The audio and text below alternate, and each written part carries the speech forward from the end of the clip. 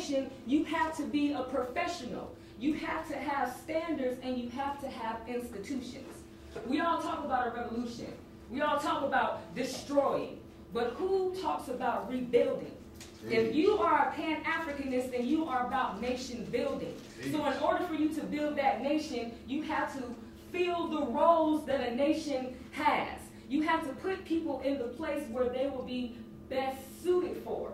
So in this state and time, I am offering positions in my chapter for teachers, for doctors, for nurses, for singers, for dancers, for people who can draw, for people who can dance. Because please believe, there is a child who wants to learn how to be a better boy, how to be a better black girl, but she can't read very well. Maybe you will be that sister or brother who has the time that will go and help them learn how to read. You do not have to change the world or move a mountain to be a Black Panther, but you do have to instill change.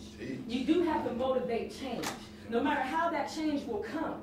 Don't be so caught up in trying to be the next Malcolm X and being the next Martin Luther King and being the next Chelsea Chisholm. Why don't you be the next whatever your name is? Why don't you be the next whoever your name is? That is what I'm offering here in the Atlanta chapter of the New Black Panther Party. I am offering you a chance to redefine who you are, not as an African American, but an African enslaved in America and striving to be free. I am now the author of a published book, which is the first book of a 3-book series. It is my life story, because I may look this way today, but just 10 years ago, I was sleeping across the street behind Auburn Library. I slept on the MARTA trains. I stole. I prostituted. I tried to kill myself with drugs. All of this is part of the destruction of the African American family, and it starts with the youth. We always underestimate the youth, but the youth are the ones that are doing the most heinous crimes right now. And that is because the youth are born with an innocence. So when they grow, they will be groomed into whatever the social conditions will instill in them. It is our jobs as the higher generations, as the older ones, to set an example. So it does not matter what you used to do.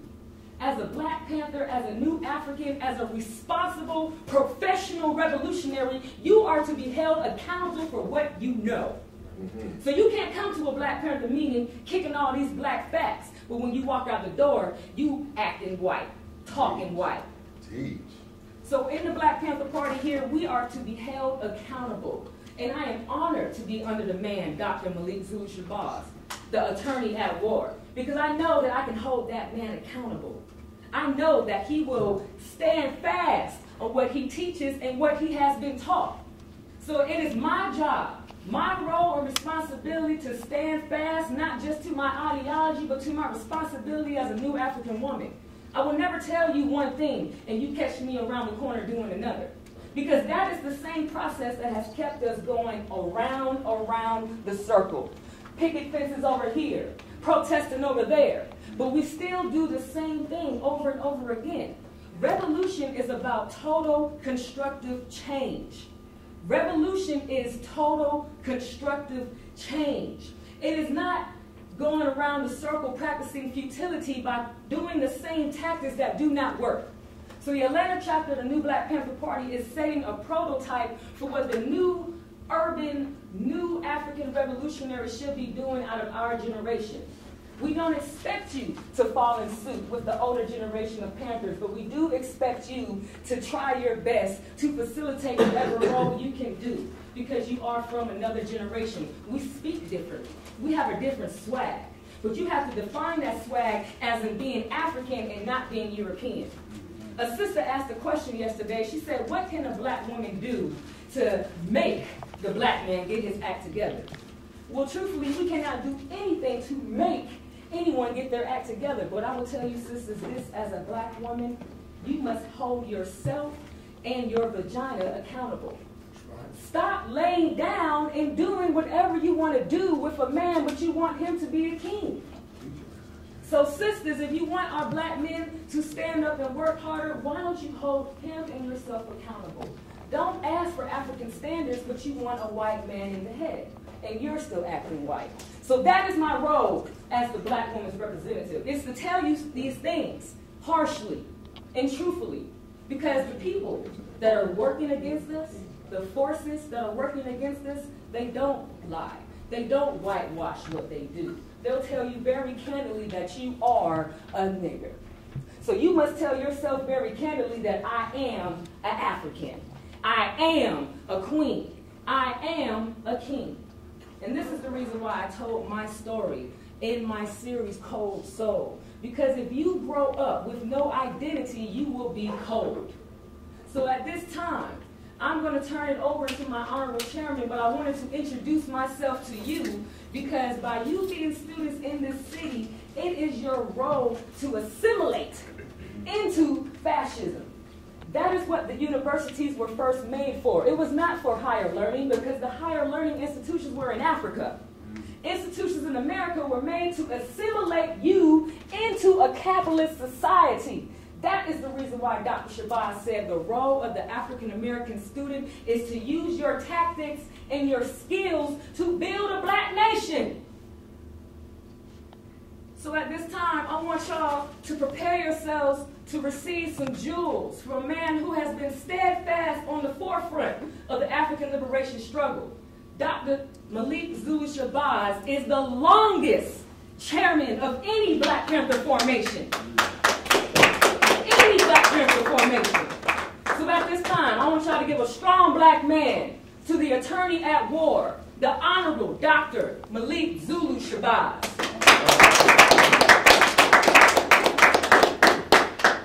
Please give her a strong black hand. Give her another black hand. All right, giving honor to God, I bear witness that regardless to land, regardless to label, regardless to language, that there is but one God. So let me open up here and greet you all. Black power. Black power. Let's say it louder so they can hear us in the hallway. Right on. You gotta kind of rock and gotta get these campuses together. Black power. Black power. Y'all sound strong now. Power to the people. Power to the people. Assalamu alaikum. Walaikum assalam, sir. Hotel. I'm from Africa, and a tour that I'll talk about and give you some slides on in a moment. But in Africa, when we say E-Africa, the response in Azania or South Africa is Izweledu. Izweledu means the land belongs to us. So when I say E-Africa, you say Izweledu. E-Africa? Izweledu. E-Africa. Izweledu. And you sound good after 400 years. Robbed from your homeland. It is my honor, again, giving honor to God. Again, I bear witness that regardless to land, label, or language, regardless to ritual, rite, or religion, regardless, I bear witness that there is but one God. And I come to give thanks to all of those who read the Bible. You know the prophets of Scripture. You know Abraham. I honor Abraham. We know Moses. I honor Moses. We know Jesus, or Yeshua, the black revolutionary Messiah. I come here to honor Jesus. And I come here to honor the Prophet Muhammad, peace be upon him. But I also come to say that we are the choice of God. I also come to say that God has come to us in the West and has spoken to us in the West. And so he has given us divine warners and divine prophets and divine helpers.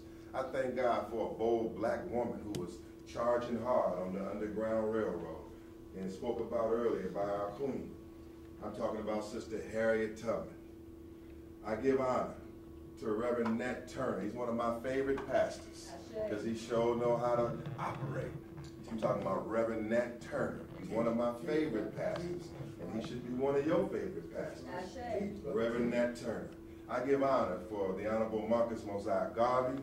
I give honor to the Most Honorable Elijah Muhammad, Minister Malcolm X. I give honor to Dr. King. I give honor to Rosa Parks. I give honor to the original members of the Black Panther Party, and I give honor to everyone who has given their life for this cause and who have sacrificed for this cause and who have labored so that we may be here today and to an extent living a life of luxury compared to what they lived. But sisters and brothers, if I live to be 1,000 or the ripe old age of Methuselah, or I just don't quite make it past 969, I give thanks for a bold, bald-headed black man who is my teacher, and you know him well. His name is Minister and Dr. Khalid Abdul Muhammad. Now we're here. I'm honored. I'm happy in this little session here. They fired up here. Give themselves a black hand. To our National Chief of Staff, Minister. Okay, let me teach. Get enough of it. This is give me a minute, man. He's just too strong. Minister, we all in a good mood today, and it's good to be in a good mood. We done got some rest, and we getting ready to get down here tonight and on this webcast. There are many who are watching. They're watching now from across the country, even from across the globe. I've come back from South Africa, Azania. There are students who are listening and watching, and there are people who want to know about this movement we are a part of and where we're going. So let's get down to it. I thank Minister Hashim Nzinga, the National Chief of Staff, who have brought me here. And Hashim Nzinga have brought me here in a strategic way. You know, the administrators and the deans and those who run these universities are not exactly receptive to Malik, Zulu, Shabazz, and the new Black Panther Party. There has been a lie campaign that have been started and initiated by the Anti-Defamation League, the Southern Poverty Law Center, other whites who are not in our best interest. And their job is to go online. Their job is to go on the internet and to distort and to defame and to slander me and us to keep you from hearing us. So the fact that he has maneuvered, Minister Hashim Nzinga, has maneuvered to get us in here behind enemy lines so you can hear me for yourself and that we can have this webcast from Georgia State University is very important. That means that we'll be back in the fall stronger, and we'll be back at Clark stronger, and Morehouse stronger. We are going to reach our black college students. Our black college students are our best, and they are our brightest. They are a key part of the future of our nation. I come from Howard University undergrad. I come from Howard University School of Law.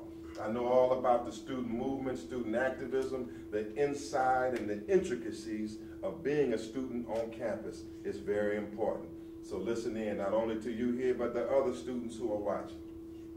To our Atlanta chairwoman, who spoke beautifully and brilliantly and with such clarity, let's give her a strong hand, Sister Nadia Asada Shakur. Nadia Asada Shakur. Let us all, and those who are watching, let us get her book. It is on Amazon.com. It's right here in my black hand. It's called Cold Soul. Cold Soul, as she dictates and describes her journey to where she is now and what she's been to, her trials and tribulations, and to now be an African woman, an African queen of high consciousness, high caliber. I really, really respect and honor her. She is my companion in this mission. She is my ally in this mission, and she is the Atlanta chairwoman of the new Black Panther Party, and as a woman and a warrior, a part of our defense network. But she has a brilliant mind, and she will be teaching. You'll be able to hear her every other week on Black Power Radio, our Black Power Radio, which can be found on our website, newblackpanther.org, where we are every Monday night and every Wednesday night. But again, Cold Soul, pick up the book, Cold Soul. It's Amazon.com. And all you have to do is look for search Cold Soul by Nadia Asada Shakur. Please, and get in tune with this modern African female freedom fighter. It is again my honor to be here with others, you here at Georgia State University, and to also the lecturer here and the progressive black woman, Sister Imina, who is also in the Atlanta area, and from Clark, she is in the audience as well. Let's give her a strong black hand. We're going to cook in this session. We were at Clark University yesterday in another student session, and we come out with good results. What are we trying to do here?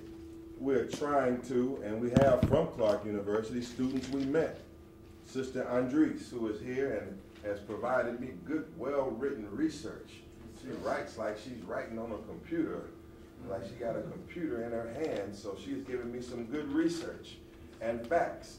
We fired up and inspired many of the students yesterday at Clark, and they have been texting my phone, and some are here today, and they want to go further into what we're building.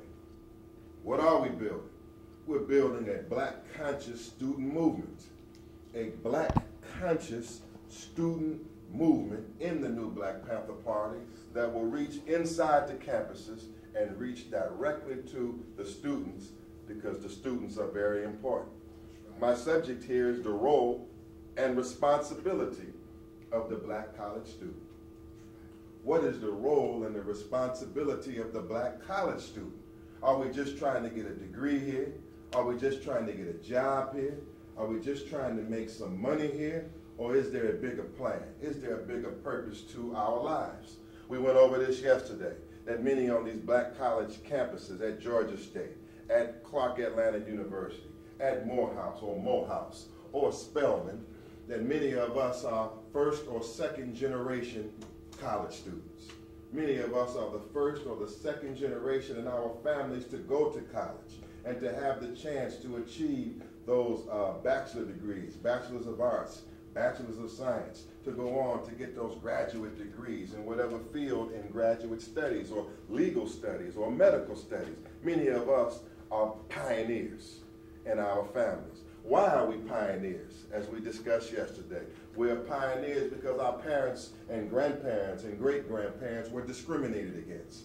While white children and white youth have always been encouraged and allowed to go to college, graduate, and move on to higher professions, such as doctors, such as lawyers, such as bankers, investors, own property, build institutions, build law firms, hospitals, and all that exists in what's called America, white people and white youth and their children have had a major advantage. We were banned and prevented from going to universities. We were discriminated from achieving higher education, discriminated against from joining bar associations as lawyers, medical associations as doctors.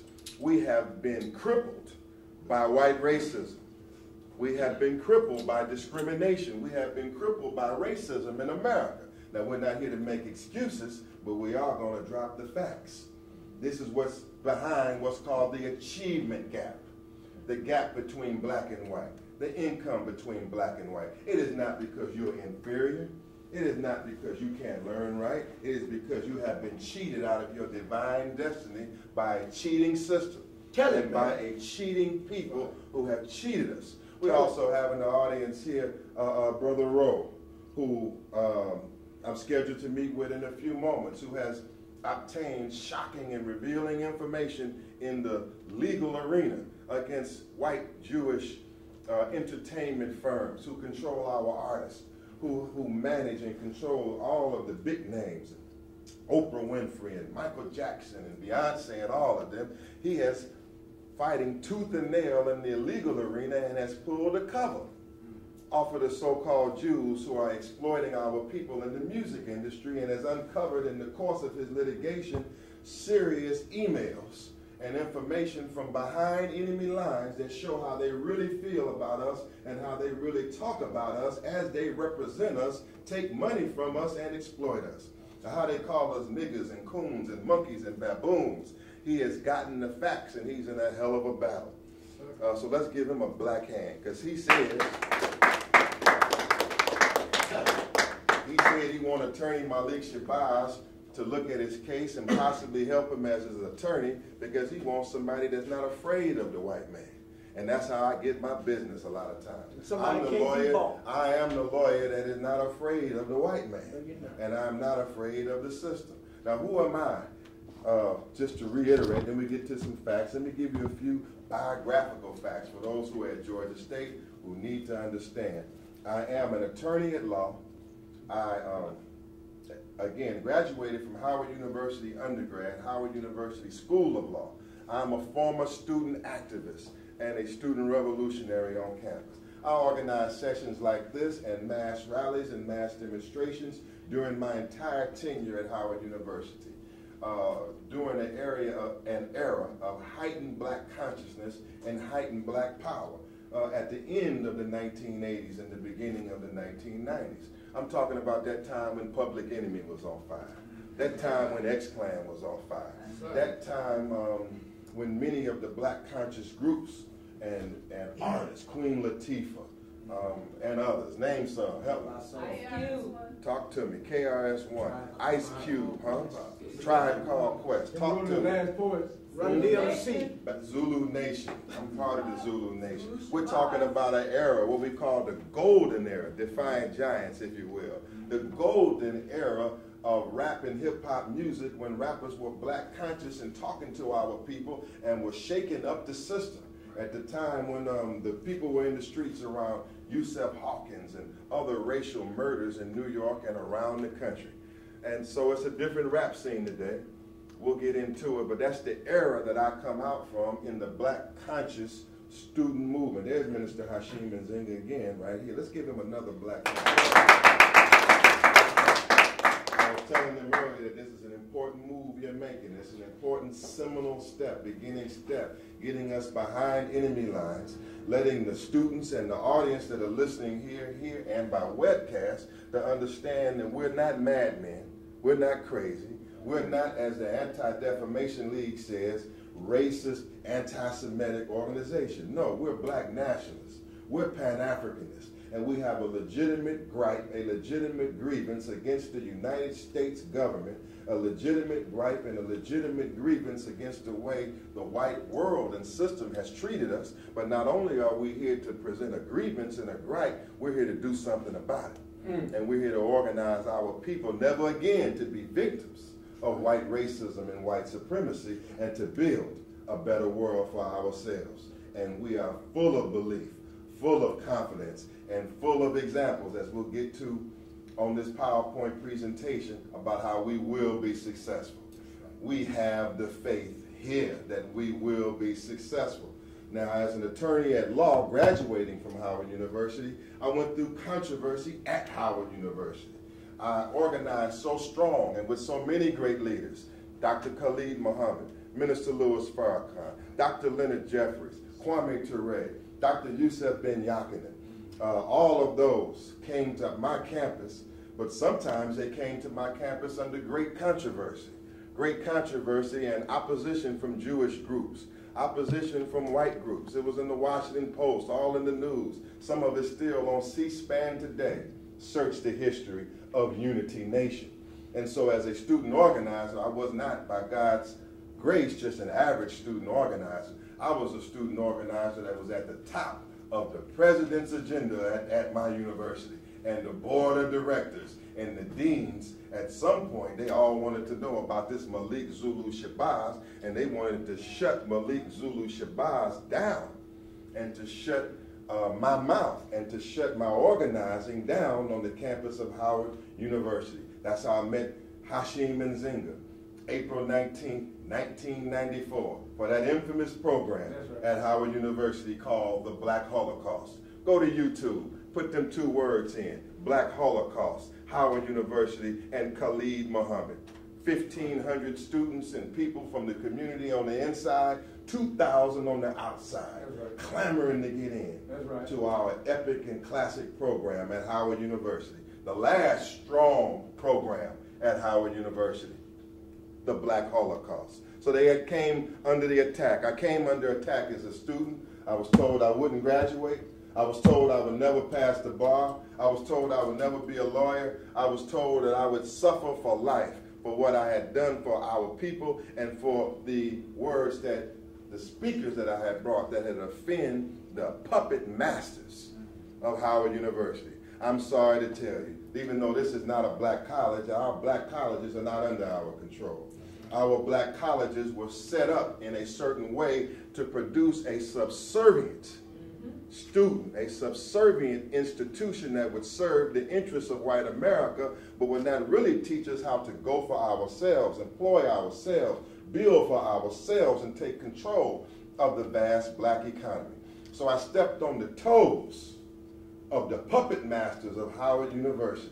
And to be honest, I stepped on their toes in faith that our God is greater than the enemies of our people. And I was successful. I passed my bar on the first time. That's right. While many of the other students were still trying, the law students were trying to go back for their second time, third time, some of them fourth time, fifth time, sixth time. I stepped right out on faith, and on the first time, passed two of them on my first time.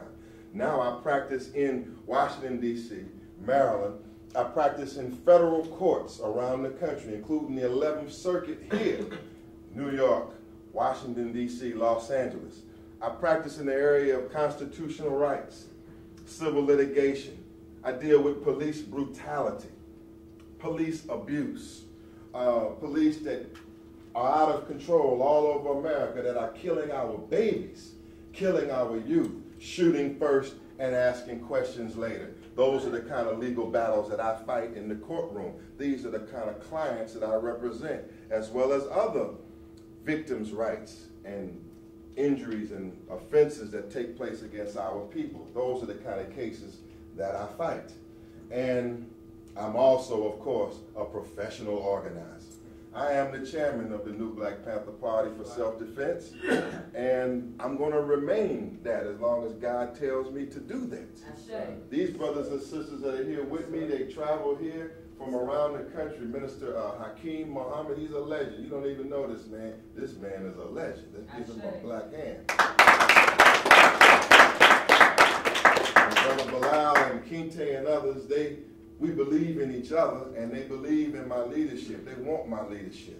And guess what? I'm going to retain it and sustain it. It doesn't hurt my business. They call in my phone all day. They want a lawyer. People want a lawyer, an attorney that will stand up for them, that will fight for them, that will not tuck and duck and run at the first sign of opposition.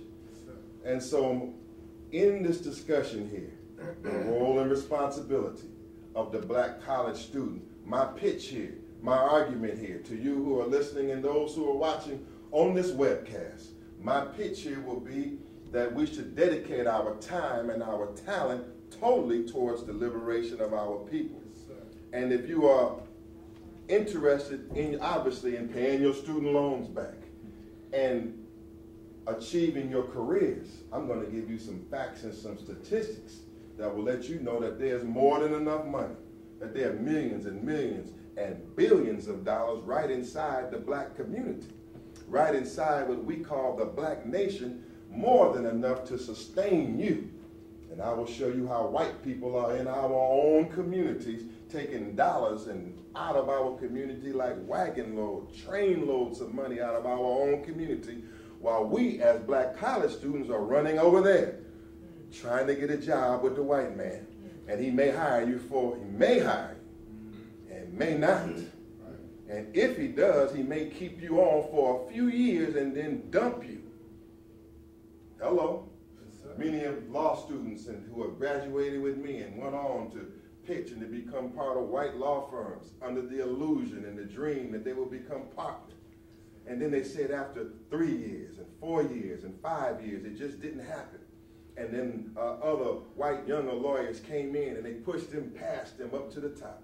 Same way in other business ventures and corporate ventures, under the illusion that they would accept you. And then you, under that illusion or delusion that you would be accepted and rise in white corporate America, came disappointment, came tragedy. And after that even came depression and suicide by many who believed from these college campuses that they would really be able to make it in white America. My argument today is that your future is not in white America.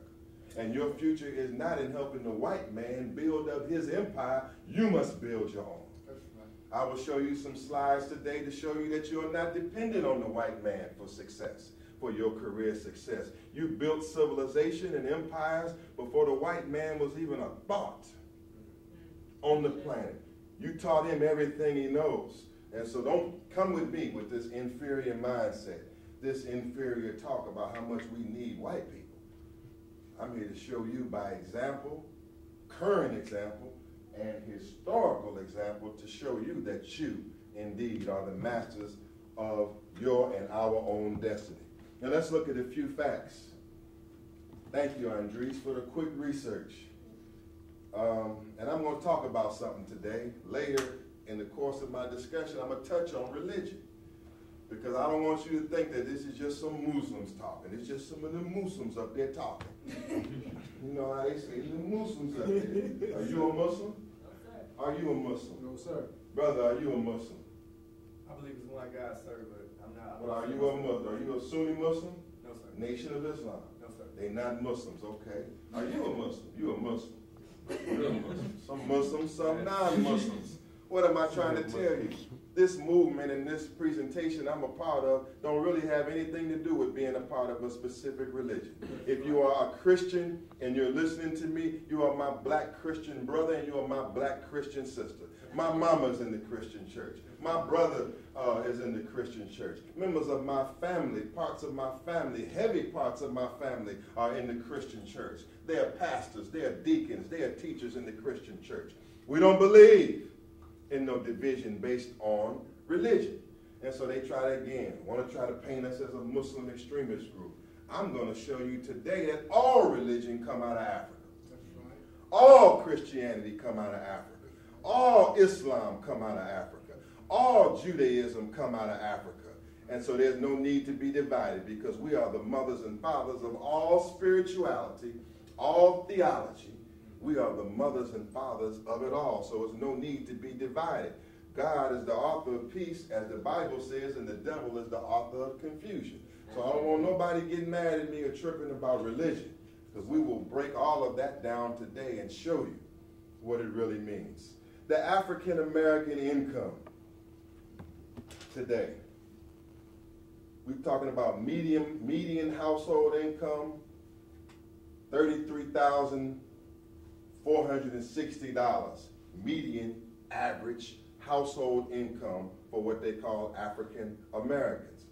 But for all races in America, $50,000 median or average household income. $17,000 a year behind, and neither one of them figures is really going to sustain you. Is that right? No. Is $33,000 a year going to sustain a household in this time of inflation and economy? No, sir. Is $50,000? How many of you? How much money do you want to earn a year, sir? Straight up. More than that. How much? Give me a figure. Tell me what's on your mind.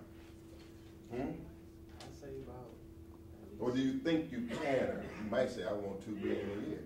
But how much do you believe your earning capacity is? About 75,000. 75,000. How about you, Queen? 75,000. You, God? I'm not going to put a cap on it. You ain't going to put a cap on it. That's right. Go ahead. That's right. Same thing, $2 million a week. I'm just saying, what do you expect? Though? Let's try to. What do you expect to earn upon graduation? What would you like to earn in your initial years of your career? That's $75,000. 75,000 to get going. Andres?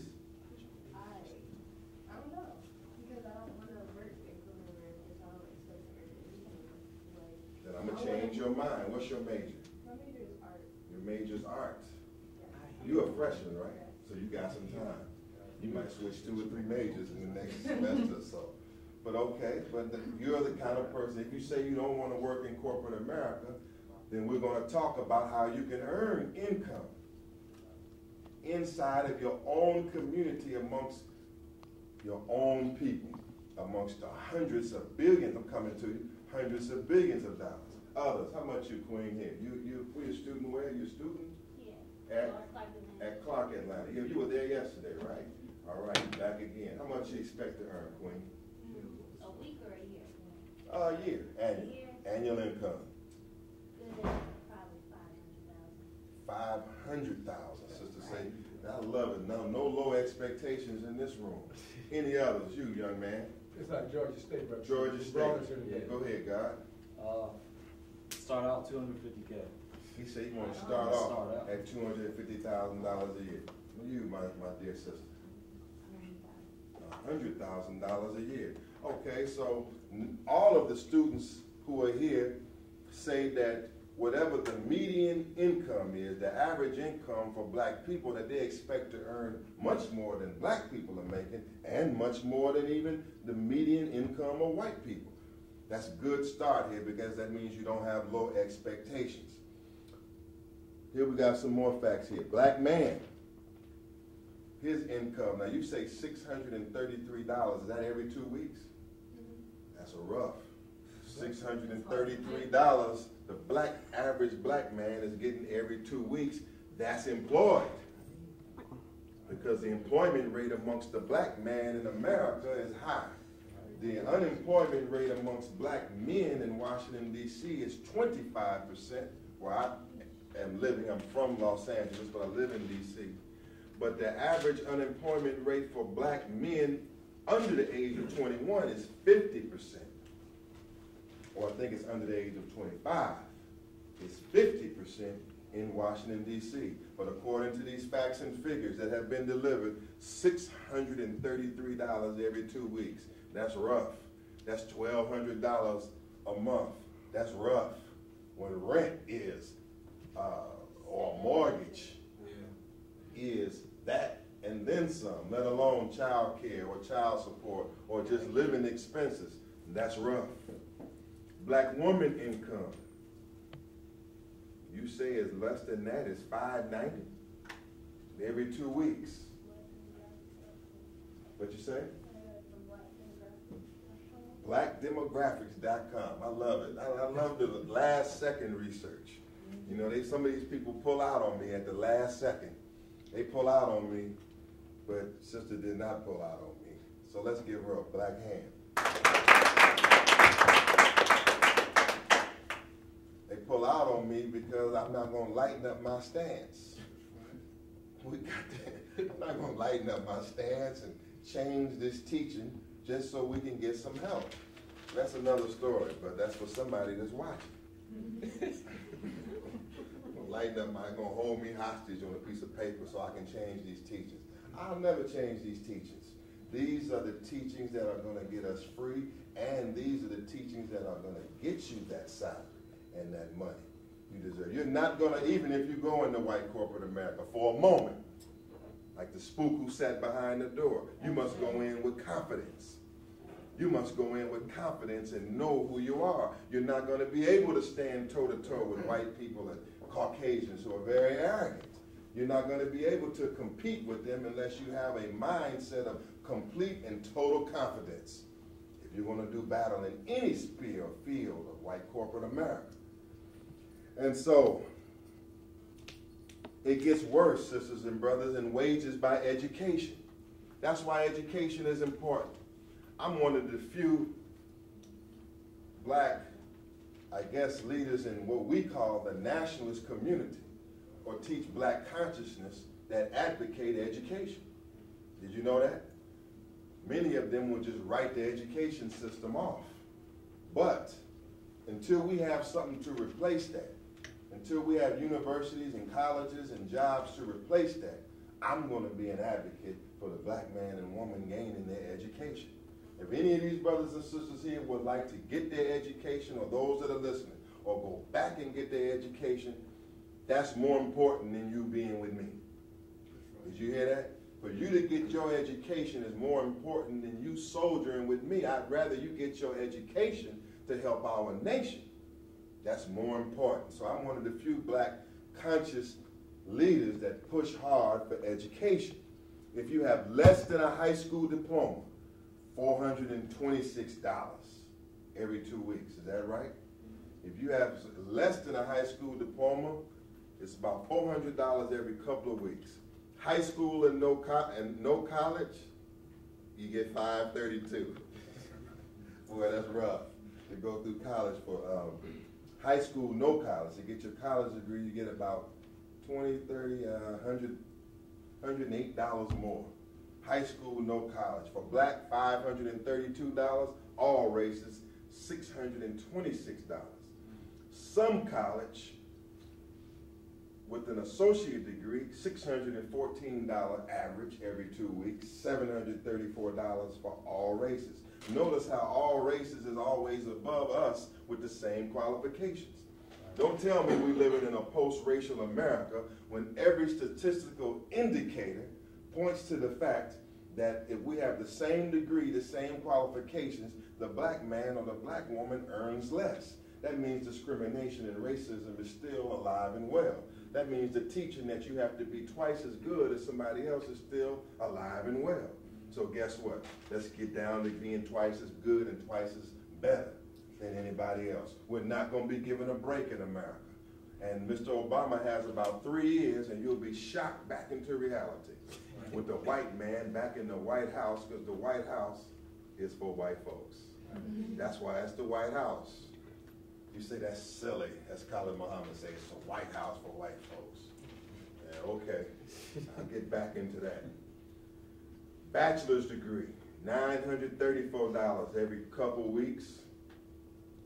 $1,144 for all races, but $934 for the black man or the black woman. I love these facts. Blackdemographics.com. Bachelor's degree only, $974 for blacks, all races, $1,038. For an advanced degree, average salary, $1,065 every 2 weeks, $1,351 for all races. And it must be pointed out that these figures, which could seem depressing, these are mainly figures that come about as a result of working in this system and not having the entrepreneurial mindset to go for self and to do for self. These are constricted and constrained figures. What am I saying? This is what the white man gonna pay you. But you can make much more money thinking and doing for yourself. I'm gonna get into that to show you how much money is inside of the black nation or in the black community. Let me just use the legal system or the legal practice for an example. I chose to be a solo practitioner, number one, because I wanted to be independent, and there's not going to be any supervisor at some firm, Kaplan and Jones or wherever that's I'm going to be reporting into every day. That just wasn't happening. That's not going to happen. I have to be independent because I have to do what is necessary to inspire and to educate our people and to move and mobilize for our people. But that turns out better for me in the black community. But inside the black community, there's a battle over legal services. There's a battle with the white attorney and the Jewish attorney over who is going to get the black client. They're in our community like bloodsuckers and vipers, sucking the money out of our community, sucking the cash out of our community, the clients out of our community. But in their community, we're nowhere to speak of. In their communities of Georgetown and Tinleytown and the other white areas, they're not even considering hiring the black attorney.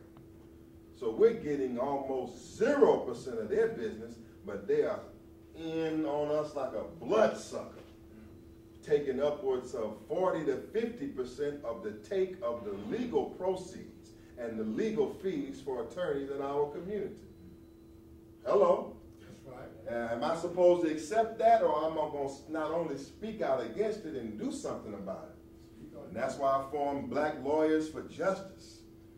Because we're going to take our share of the black legal business, and that means 100%. They taking 100%, we want 100%. Not to mention the fact that we're the better lawyers. That's right.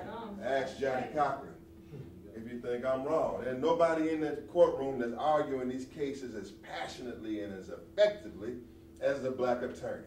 And when we go toe-to-toe with the government or whoever I'm going against, they be trembling in their seats when it's time for opening arguments and closing arguments and all of that. I'm here to tell you that you are not just striving to be equal, that you are a superior and a divine people.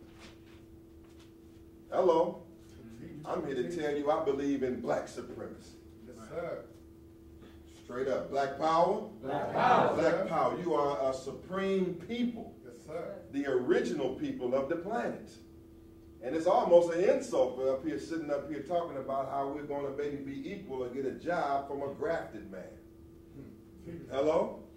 This is black consciousness 101. This is what your professors cannot tell you or will not tell you or don't even know. This is what your professors need to tell you on these college campuses. These are some of the reasons they try to keep me off the college campus. But hey, the college campus is supposed to be an environment of discussion, dialogue, and debate where the arguments can be presented and countered. But there's a conspiracy to keep you deaf, dumb, and blind, and to keep making you a tool, and we're getting ready to fight out of this. Good to see your brothers here, coming here from the campus. More students have come in. Look, I'm going to get to this PowerPoint, and I'm going to open up. Are y'all all right? Yes, sir. All right, then we tune on in. My subject, young brothers, is the role and the responsibility of the black college student. What is your role? What is your responsibility? What is your future? What is your destiny? Again, so I talk about the share of the legal monies. What about human services? Do you know what human services is? Talk to me. Tell me human services. Who knows the definition? Talk to me. You don't even know the definition of it.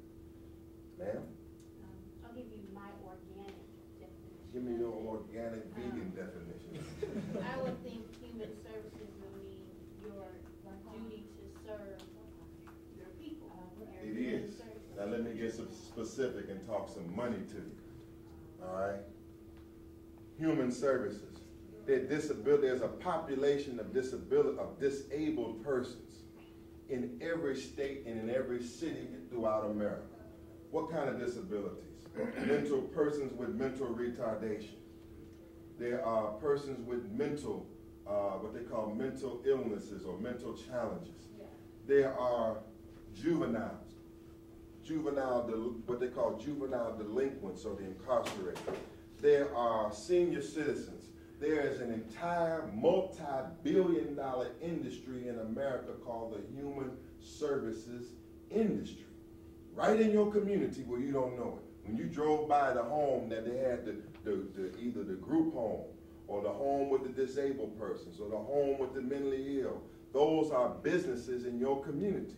We are taught to shun that, to shun the group home, to shun the independent living facility, to shun, to get away from those with mental retardation. That's for somebody else. Did you know that right inside of the black community, right here in Atlanta, in Washington, D.C., in New York, there's a multi-billion-dollar industry serving our people, housing our people, employing our people inside of the black community, and we're not even getting the share out of it because we're ignorant and not conscious that it's right there. And they're not teaching you that in these universities.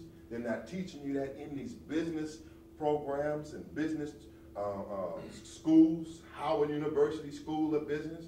They're not teaching you that. They're teaching you to go out there and run somewhere else with your resume. Yeah, I'm going to fix your lips. I'm here for my interview. Oh, I'm sweating. It's such a big day. Right in your own community. Right in your own community, the Catholic Church, who's running many of these human service operations, are making billions right in our own community. And so I could go further in that. I have a certain level of experience in that, but I'm not going to go into that on camera. Seriously, I don't let the white man or Negroes know all my business. But let me, you can't do that. But let me tell you this, there's some billions of dollars right under your own feet, your own companies, your own corporations, right here serving our people. Serving who? Juvenile delinquents that come out and their parents can't take care of them. And they're classified as wards of the state. And they pay daily rates to house, to serve, to educate those kids. Those persons that have mental retardation, to house, to serve, to take care of them, to manage their psychiatrists, psychologists, their services, what they call wraparound services. There's some money there for business owners and opportunities and intelligent and progressive-minded people. There's millions and billions that's going on right around you. But they don't teach us that. They're teaching us to run out of our community while those billions of dollars are right in our community. Let's talk about some other industries, some other money that's in the black community that's not being tapped into. Talk to me. Talk to me. Because we are taught to think that black economy is just what? The corner store. It's just open up a corner store. I mean, that's fine, and we haven't even done that, but talk to me, huh? Or funeral homes. Funeral homes. Our You know that's entertainers, big the business. black entertainers. Black entertainers. That money's going, the majority of the black entertainers' money goes over to the white people. Yeah. You know, this is something, and not Come here, cutting you off. come here, Brother Rowe. We're going to share together. Thank you.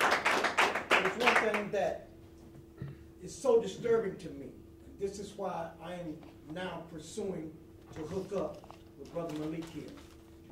People don't know, such as you, that when you go down to Phillips Arena or the Fox Theater to buy a concert ticket to see a black artist, Beyonce or Jay-Z, and you put that money through that little glass hole to purchase those tickets, our black communities never see that money again. Why? Because white people are bringing our own black entertainers to town, and they have pushed all black promoters who serve as a financial bridge for that black dollar to return to the black community and push them out of business. Now, this is something I want you to know, that the world do not know, and that I'm going to be discussing with Brother Malik. It's awful what I'm getting ready to tell you. In the 114-year history of the entertainment industry in America, no black person have ever been allowed to engage in a contract with a white entertainer for a concert. They don't allow it, they fight it, they set a precedent for it, and they will not change. I brought a $700 million lawsuit about this very situation. They paid my lawyers, they paid the judge, and they spent millions and millions of dollars to make sure that discriminatory policy stay in place. So our entertainers, when you take a look at them, and this is what I ask people to do all the time, look at Sammy Davis Jr. He was an entertainer for 60 years, singing and dancing for the other people. But when he died broke. You know why? He was uneducated, number one, and they knew it. They knew he was uneducated, but they have no compassion or sensitivity when it comes to us. That's what I want you to learn. That entertainment, the people that runs the entertainment industry have no compassion or sensitivity when it comes to black people. Just take a look. You got Jackie Wilson, he died penniless. Sammy Davis Jr., his wife didn't have nothing when he died, after singing and dancing for 60 years. And the list goes on and on. So I just wanted to say that to you, and I'm going to give it back to Brother Malik. Thank you so much. What are we saying? What is he saying? He's saying that the entertainment industry is billions upon billions of dollars and is not coming back to those that really should be and could be representing us. It's going in the hands of those who have no talent. And they have just gotten in as a middleman to exploit our talent and to keep our talent in a way controlled and managed so that they would really never be able to benefit us and our movements. And if we could get black upcoming entrepreneurs and those who are heavily into the entertainment industry to drive out the William Morrises and to drive out the Caucasian or so-called Jewish talent agencies, and so black talent should be managing black people. What's wrong with that? They say that's radical. Yeah. They wouldn't but you think they would let black people manage Jewish talent? That's what I say all the Do time. you think they would let black people take and manage and own and control white and Jewish talent? They'll kill them first. I'm telling you, black power is the only way. It ain't no option. It's the only way to go, and it's the mentality that you as a student should develop early on. Now you say you got Mr. Big Mouth, you're talking, but you're not going to succeed with all this black talk. Okay, so let me just get a couple of points. Let me clear something up. Brother, run me down the line to the end. Okay. Run me down the line to the end. Now we can dim the lights some so we can get this good here on camera. Dim the lights. That's fine. Yeah, dim the lights. Take me to the vehicle at the end. Okay. They didn't get all my stuff, but they got enough of it. Take me down the end. I put this picture up here for one reason only.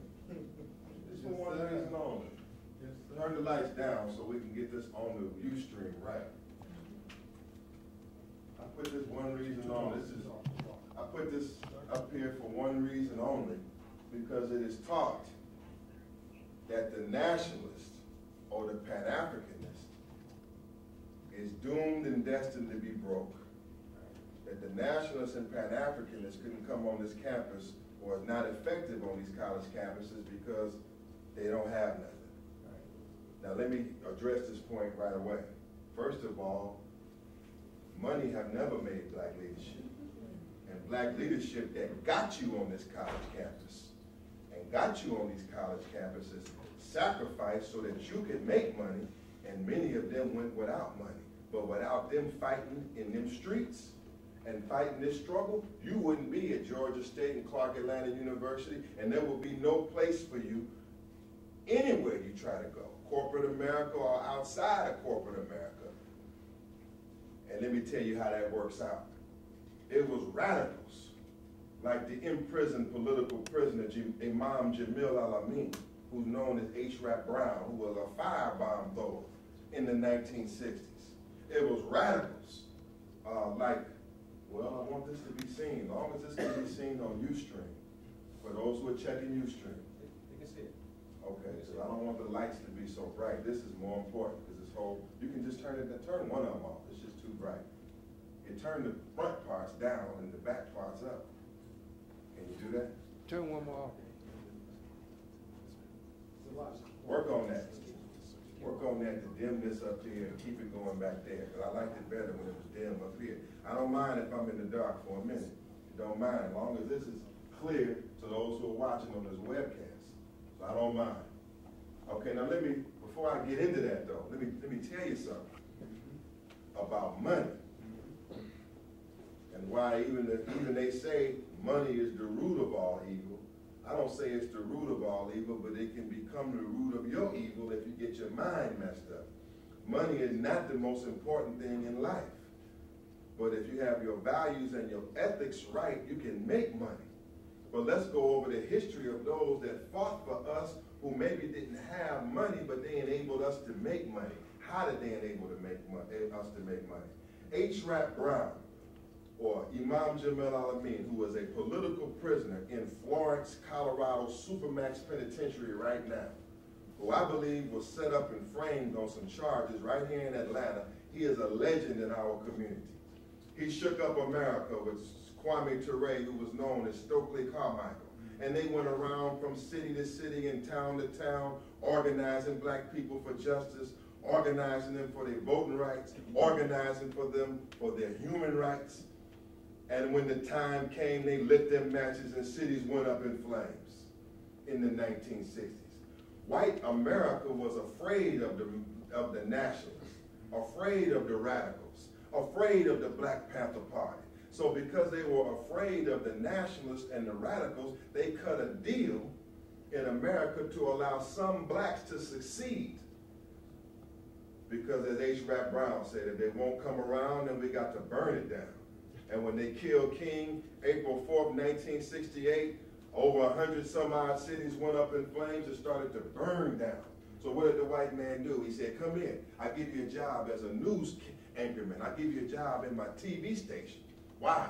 Because if a white reporter went into the black community, and if a white reporter was to go in them riots, he wouldn't be coming out.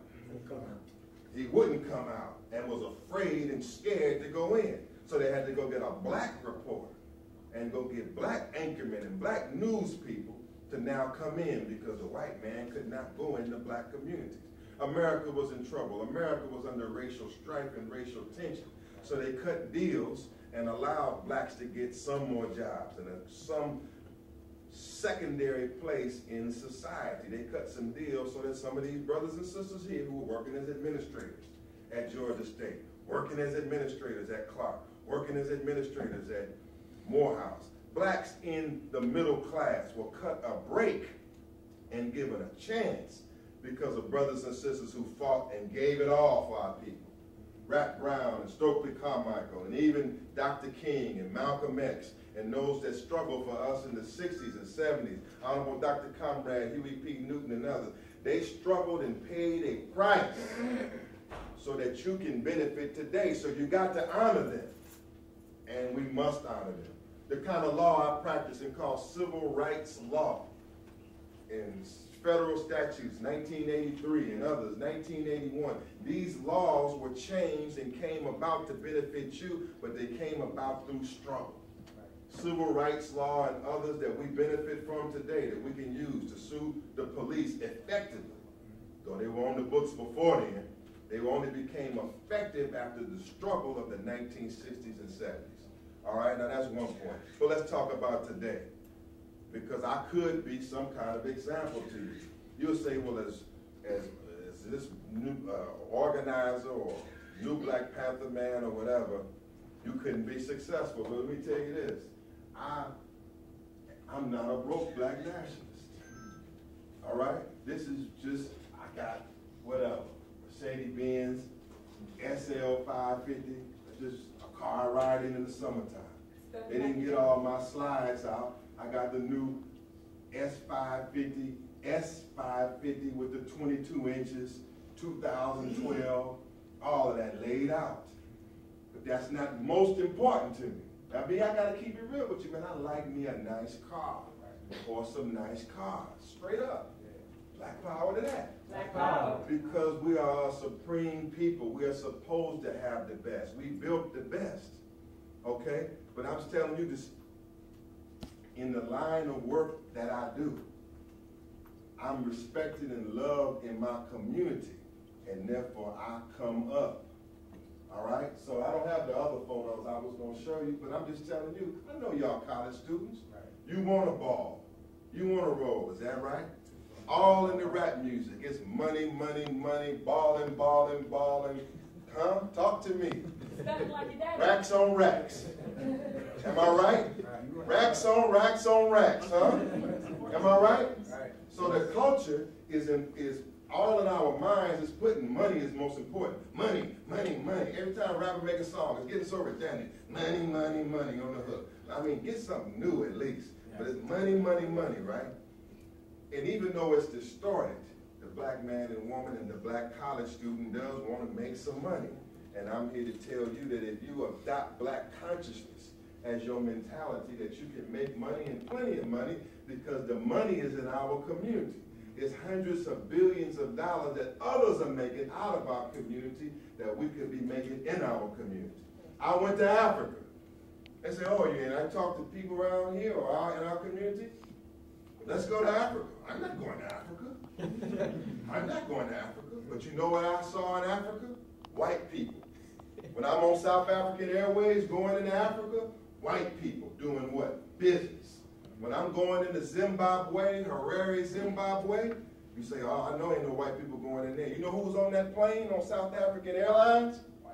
White people going into Zimbabwe. There are diamonds in Africa, gold in Africa, platinum in Africa, all kinds of business opportunities in Africa. I'm going to say beyond billion into the trillions of dollars in Africa. Where's the black college student, the black professional on Africa? Where is your inroad to Africa? You don't know about Africa. So I'm going to share some things with you in Africa before we have to sit back 10 years from now. I'm going to go, oh, well, the Chinese got everything in Africa. The white man, he didn't got Africa again. And here we go, bucking for a job. While diamonds, gold from our motherland, our homeland, our future rests in Africa. Engineers are needed in Africa. Let's go to the top. Take me away from that. I just let you know that balling is not a bad idea. But just remember those that gave their lives so you would have a chance to ball. You see, that's what Rick Ross and Jeezy and Kendrick Lamar and all the boys need to know. There's a reason why you have a chance to ball. Let's go to the next one. Go to the next slide. First point we got to make on this webcast, and then those who are listening, is that the black man and the black woman are the mothers and fathers of civilization. That's right. That you are the original people on the planet, and before you there were none, and after you there will be no more. You can never adopt an inferiority mentality when you are the father of the white man, the red man, the yellow man, and the brown man. You are the original people on the planet. Not only are you the original people on the planet, and your history stretches back not just 2 million, 3 million years, but really 76 quintillion years, but you are the mothers and fathers of civilization, and you are the mothers and fathers of architecture and science. And you built what the white man calls the wonder of the world, the Great Pyramids in the Giza Plateau, and still to this day, everybody's wondering how they were built. They would tell you that they're UFOs, or that something from outer space, or some kind of action from outer space came and crashed into the earth. And that's how another people built the pyramids. They don't even know. And to be honest, nobody really knows, still to this day, how the original black man and woman, what we call the gods and the goddesses. You hear me sometime in my lingo, I'm talking to the brother, I say God, that's God here, there. We use that with the small g. But we're really serious. We are in the book of Psalms in the 82nd chapter, 82:6. Ye are all God's children of the Most High God. But in these days, 3,000, 5,000 BC, you were the gods and the goddesses of the universe. The white man was still crawling on his all fours in the caves and hills of Europe. He had no language. He had no mortuary science. He had no civilization. And so while you were ruling civilization and building civilization, the people today who you seek a job from couldn't even speak a decent language and have only been here 6,000 years. If you was to put on a graph 3 million years and to put 6,000 years on a graph compared to 3 million years, 6,000 years wouldn't even count. If you was to put 6,000 years on a graph or a chart and compare it to 76 quintillion years, that 6,000 years wouldn't count. A baby is on our planet, but you carry the seed, the germ, and the DNA of your fathers. Your fathers were builders. And all we got to do is take the napkin off your eyes, and you are the builder today. You built the pyramids in the Giza Plateau, and inside of them there are wonders that only you, and we headed to Egypt too, was only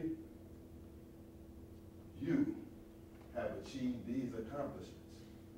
Let's go to the next one. Matter of fact, the origin of Egyptian or Kemetic civilization is the origin of Greek civilization.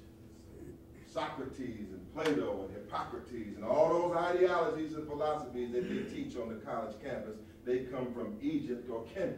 The big lie is that the Kemet or the Egyptian is not a part of Africa. The white man and white scholarship is so intent on, go to the next one, on robbing you of a knowledge of self. On robbing you of a knowledge of self, that they have taken Egypt out of Africa and try to put Egypt in the Middle East.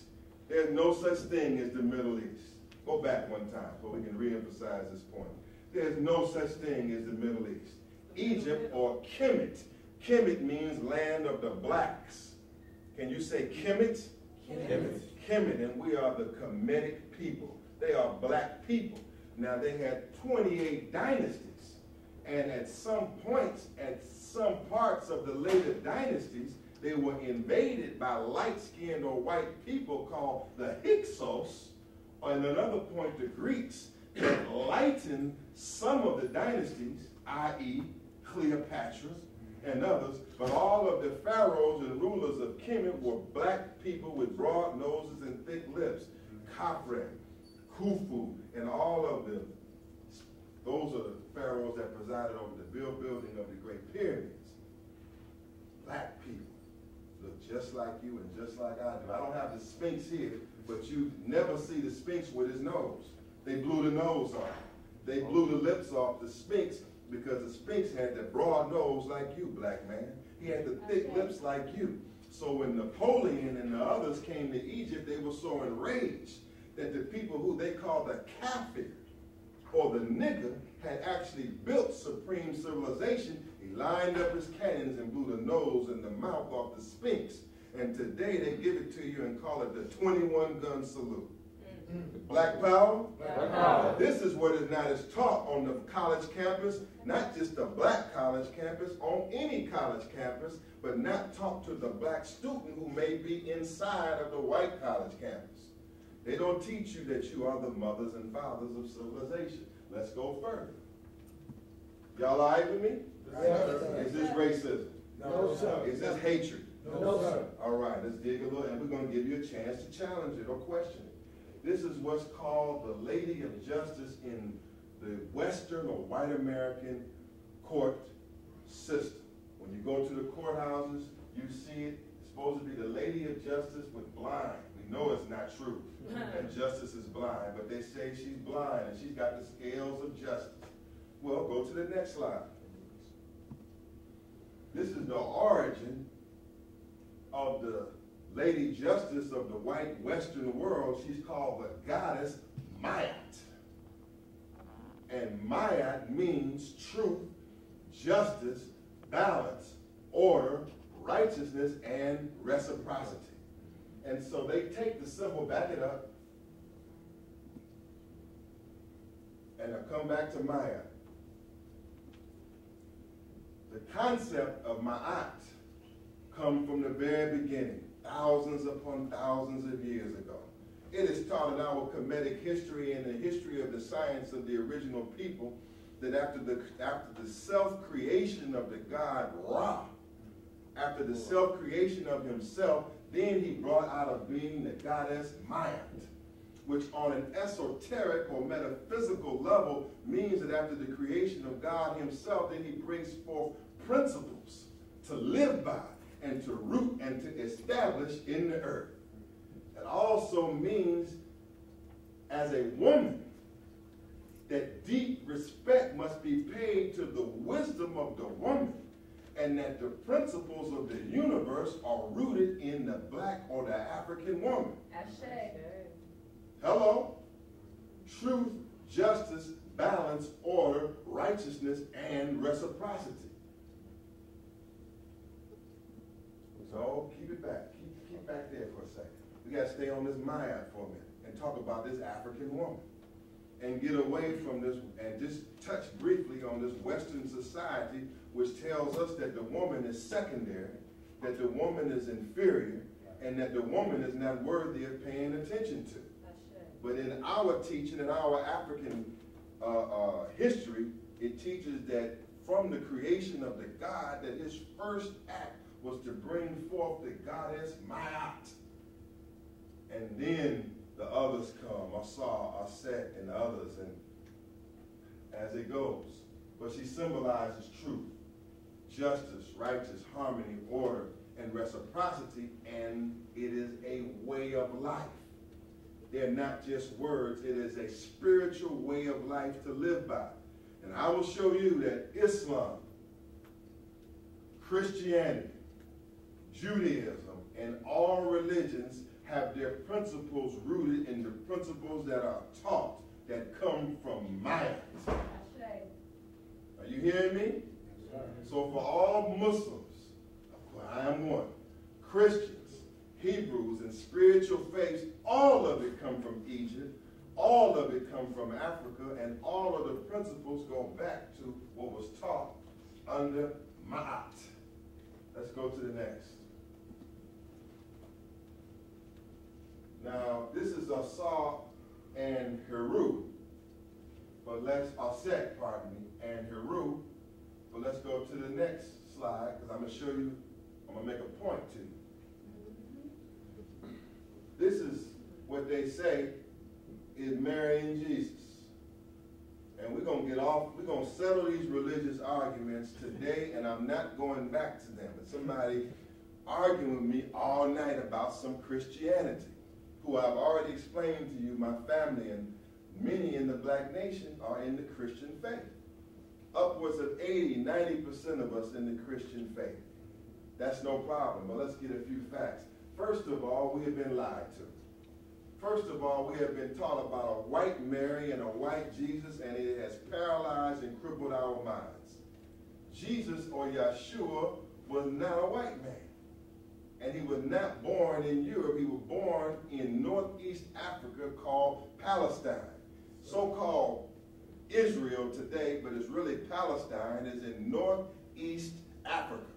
It is separated by what has been termed by my teacher as a man-made ditch called the Suez Canal. Saudi Arabia is in Africa. Palestine is in Africa. And originally they were black lands until invaded by outsiders, invaded by cave peoples. Jesus is not a white man. He wasn't a white baby, and his mother was not white. But they were painted white by Michelangelo and the boys to, yeah, Michelangelo and the boys, like gangsters. Straight up gangsters, gangstered the religion, took the prophet of the religion, give you back to him as a white man or as a white boy. Why? To paralyze and cripple your mind to believe that the Son of God is white and God is white, and to do not challenge the white man. Because the white man is God and the Son of God is white. And this is one of the greatest conspiracies in the name of religion that has ever been carried out throughout time. They don't want our babies to know that Jesus looked like you. That's right. They don't want our babies to know that you can read right in the Bible that he had hair like lamb's wool. That's right. And feet like fine brass, burned in an oven. Fine brass, burned in an oven. Hair like lamb's wool. Look at your hair right on top of your pretty black hair. That's lamb's wool. Lamb's wool. Lamb's wool, I mean, lamb's wool. Even if you got something else attached to your lamb's wool, at the root of it is still lamb's wool. When that temporary permanent wear off, it's still lamb's wool. Amen? Amen, Rob. Just talk to me, man. This is a wake-up session. We got to teach our babies that Jesus is not a white man. He's an African. That's liberating to the Christian. It may not be the most important thing, his color, but it's very important right now. It's very important when you are believing that the police officer, the white officer that's shooting you and beating you down, is from a divine lineage. That the George Bush, that he's from George Bush family, Ronald Reagan family, Margaret Thatcher family.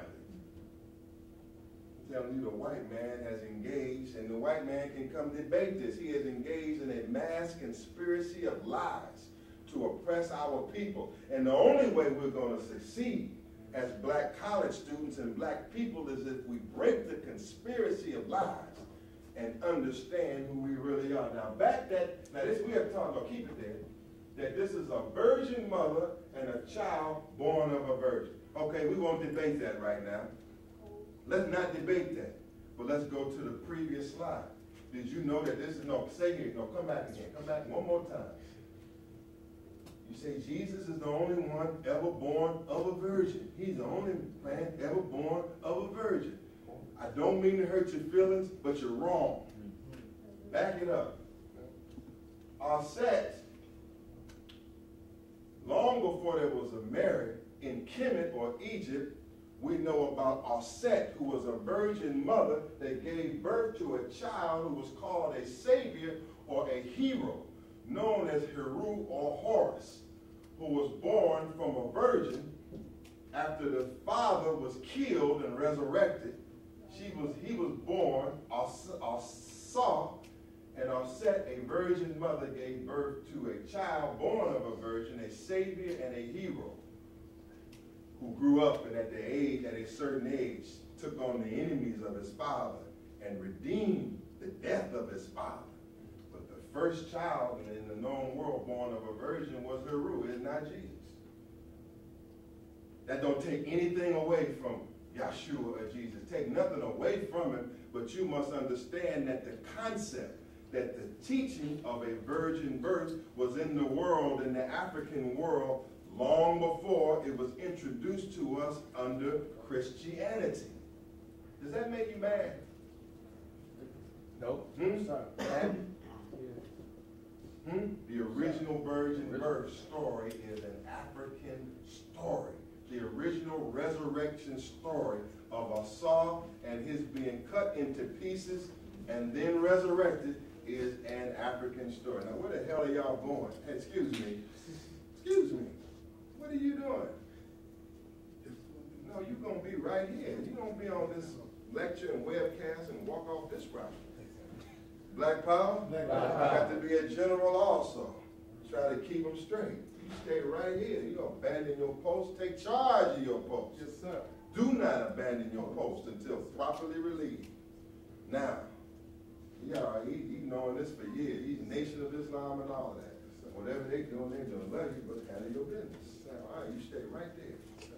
Now, next, all of this is inside what they call either the stories and the writings on what's called the hieroglyphics by the Greeks, or the Medu Neter in Africa is all written on the inside of those pyramids I showed you, or in the Valley of the Kings and the tombs of the King of Kings in your native land. You got to go to Africa.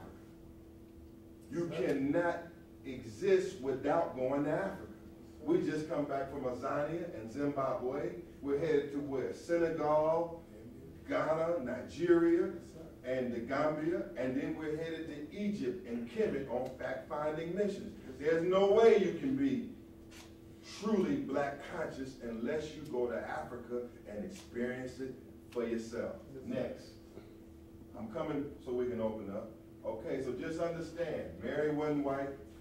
Talk to the Ethiopians. They tell you straight up, the Ethiopians teach that she's a straight up Ethiopian black woman. Right. And they teach that Jesus was born in Ethiopia, which could be true based on the geographics and the demographics of that time. And you have to know something about the Kushite Empire, which spread all the way over to Persia and Iraq and all of that. These were black lands. You are the original man everywhere on the planet. The original Arab, the original Asian, original Chinese. Why you go over there and way over in Australia? It's an Aborigine. Blue, black, jet black, way over in Australia. Why you go over there, they call it Tasmanian people. Blue, black, jet black. Samoa, blue, black, jet black. Look at Buddha with the little BBs or woolly hair on top of his head. Man, this is not a historical lecture on these subjects, but I have to touch it for a moment. I wish I could get deeper into it. Go next. I done got some rest since yesterday. I got twice as much energy as I had yesterday and twice less stress. The 10 Commandments. You say this is what God, the 10 Commandments. 10 Commandments are fine, but understand that there's a root and an origin to the 10 Commandments. Hold that down over there. The 10 Commandments. Thou shalt have no other gods before me. Thou shalt not make unto thee any graven images that compare to the God. Thou shalt not take the Lord's name in vain. All of the 10 Commandments that we learn from the Bible. That's fine. Study your 10 Commandments. Learn your 10 Commandments. But take me to the next frame. Did you know that before the 10 Commandments were in existence, there were the 42, what they call negative confession, or the 42 laws of Ma'at? And the 42 laws of Ma'at is where they got the 10 Commandments from. And they took the 10 Commandments from the 42 laws of Ma'at. And all of that, which is kind of blurry here, all of those 10 can be found within these 42. And that these are the laws of Ma'at under the teachings of Ma'at that give you the 42 negative confessions of what to do and what not to do in life that they took the 10 Commandments from. The origin of the Bible is in Africa. The origin of the teachings of the Bible is in Africa. And then I'll tell you, Moses was an Egyptian. And Moses was an African, and Moses was a student under Akhenaten, and took his teachings elsewhere. But the original Jew in Hebrew, he African as well. So it's black either way you slice it. Hello? The original Jew is not Shimon Peres. The original Jew is not Bibi Netanyahu. He is an imposter. The Jew in so-called Israel today is an imposter. You are the true Jew. You are the true Jew from ancient of times. Let's go to the next one. And I guess they'll say that's anti-Semitic, but hell, truth is truth. It's truth. Right. Now, we in Africa, here in Southern Africa, let me run this to you, not long, but strong. Got to be strong. Now, this is my brother. I hope he's watching right now. This is Chris Sankara from the Pan-Africanist Congress of Azani. Pan-Africanist Congress of Azani is a revolutionary group that is rooted in the struggle against apartheid. Do you know what apartheid is? Raise your hand. Apartheid is a wicked system of segregation and oppression legalized in South Africa from colonial and invading whites who took our land and then set up a system to oppress and discriminate against our people in their land until they what? Rose up and fought them and drove them to the negotiating table with the ANC and Nelson Mandela.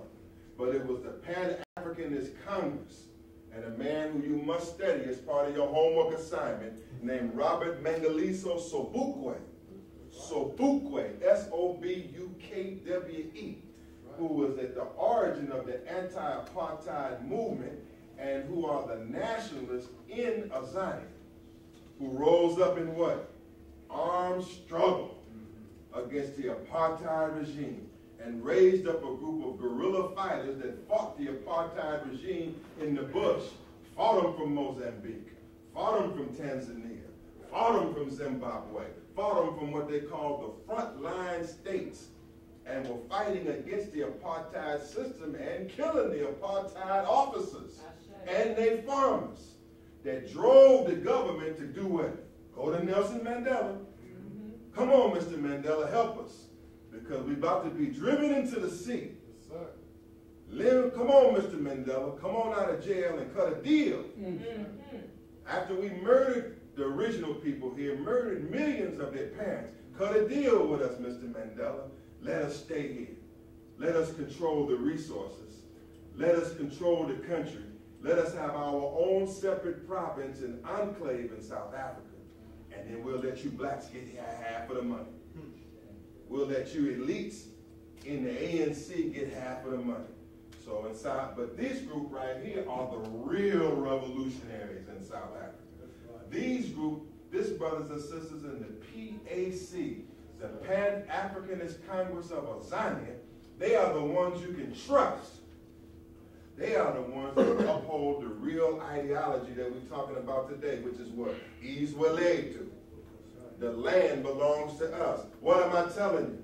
That there's immense wealth in South Africa, immense wealth in Azania, immense wealth for the black man and woman of the world to trade in, but right now it's under the vice grip of white multinational corporations who take 90% of the wealth out of the country and take it to Europe and France and Switzerland and white people, and really the wealth of this nation belongs to us.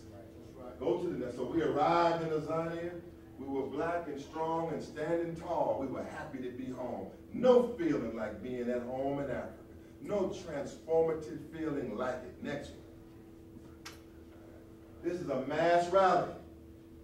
I'm not going to take this too long, but this is just a few shots. If you want my entire presentation on Azania in South Africa, you have to go to newblackpanther.com and hear my speech on April 11th from House of the Lord Church in Brooklyn. But this is a few pieces of it. This is a mass rally in Sharpeville, March 21st, 2013, which commemorates the 53rd anniversary of March 21st, 1960. Tell me about Sharpeville, college student. Not you. What's your name, son? Jared. Jared. You probably know. I don't want you to answer because you got that ankh on. You got that train. Yeah. I wish I had the ankh up here too. Brother has an ankh that's on his shirt, and I want to show you the comparison between the ankh and the Christian cross so you don't get crossed up and get twisted. But that's another subject. all throughout Kemet in Egypt, you'll see the gods and the goddesses of the pharaohs. In their hand, they have the Ankh, which is called the key to life. You used to listen to X-Clan. They used to talk about the key. Sissies. But it's the key to life. There's a womb at the top. It's not the cross of death. It's the Ankh and the womb of life. Another subject for another time. Anyway, Sharpeville. Talk to me, college student. Sharpeville. Somebody raise their hand. You took African history, African American history. You took world history. You got to know Sharpeville if you took world history. Because the college campuses is a training ground to just be some trained Negroes. Seriously. It can be changed. And we'll talk about a black conscious movement and bringing lecturers and life and science to the campus. But it's a training ground. Sharpeville 1960s is the origin. March 21st, 1960 is the origin of the struggle against apartheid in South Africa. It's where 69 blacks were massacred and murdered in cold blood from age 6 to 60 by the white apartheid police when they had just a mere nonviolent demonstration against the past laws. The white police just mowed them down. I mean, just mowed them down. And so this is an annual commemoration of that day of martyrdom, because after that, the struggle against apartheid took all over Azania. And the people started rising up non-violently and violently. And it took them 34 years to get that sham independence. But Sharpeville is big. And I was invited to be a keynote speaker at Sharpeville from the work we've done in America. I'm telling you, this new Black Panther work, this black nationalist work, got me all the way to Africa. Go to the next slide. And got me honored in Africa. These are the graves of those that died in Sharpeville. It's a big day. The same struggle that we fight here, they fought there. The same pattern of deaths and massacres and rising up. As we were rising up in the 60s, they were rising up over there. A lot of parallels between the two struggles. But this is March 21st, 2013, at the Sharpeville grave site with our Pan-Africanist Congress brothers and sisters. It was a sacred ceremony, a special ceremony, and it brought us into Africa and put us in the right mindset to know that we were in a land where brothers and sisters have been martyred, and they also have stood up and fought this system. Let's go next. It's one of my keynote speeches at Sharpeville. I mean, thousands of brothers and sisters was pouring into the various memorials and sites, and this was one of the speeches I gave at Sharpeville, and they welcomed their brothers and sisters from America with open arms. Next. I think this is out of order, but this is the same problem I'm talking about. This white girl and this white boy. That's on the church walls of 70% of black churches in America. There are many progressive pastors, the good shepherds, who have the right image of the black Yeshua, the black Jesus, the black Mary. And even the Pope himself had the black Madonna and worshiped the black Madonna, a black Jesus and a black Mary, and have the black Madonna hidden inside of Rome, but only Uncle Tom is out here with the white Jesus and the white Mary. And it has crippled our minds. That's just what they did in Azania, South Africa. Everything good, white, everything bad, black. And it has contributed to all of them statistical indicators I quoted earlier. Next. Back in Azania, South, and they got the same problem over there too in Africa. Don't get it wrong. They got a white Jesus problem over there in many areas. Over there in Ghana, billboards with a white Jesus. Even in Ghana, they over there trying to, bleaching cream is at an all-time high. I was with a Nigerian sister the other day, and she was, she was hiding from the sun. I don't want to be in the sun. I don't want to be in the sun. The sun is your friend. You ain't got to worry about melanoma or skin cancer. I don't want to get any darker. That's a white supremacist teaching. It's still in Africa. Just like they run around, so I got the big hat on. I don't want to be in the sun. I don't want to get dark. I don't want to be too dark. Get as black as you can. Black is what's up. That's what black woman finally changed. That's what she wants. Black woman today say, I like me a chocolate man. I want me a black man. Is that what you saying, black woman? She changed her mind. Now you got to change your mind, black man. Let's go next. This is part of the march. They were marching, man, no better feeling than being amongst thousands marching in the Zion, man. I mean, it can only be described by being in it and hearing them sing and chant. They are very joyous people. I mean, they breaking out in songs, revolutionary songs, all the time. Next. We get the front page of the paper in the Zion with our message and our teaching and our presence because we got business to handle. We wasn't there just saying we happy to be home. I mean, we happy to be home, but we got business to handle in Africa. Right. And that business is helping the original people of the land capture their land back. And we're building a worldwide Pan-African movement. Right. That's what I said.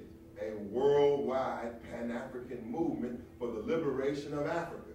We ain't just fighting for a few jobs or a piece of the American economy. Right. We're fighting for the full control of Africa and the liberation of African people in the 144 countries where we are, all over the 196,940,000 square miles of the planet. Did you know if Africa was free and liberated in control of its resources, we would make Israel look like nothing. America and China look like nothing.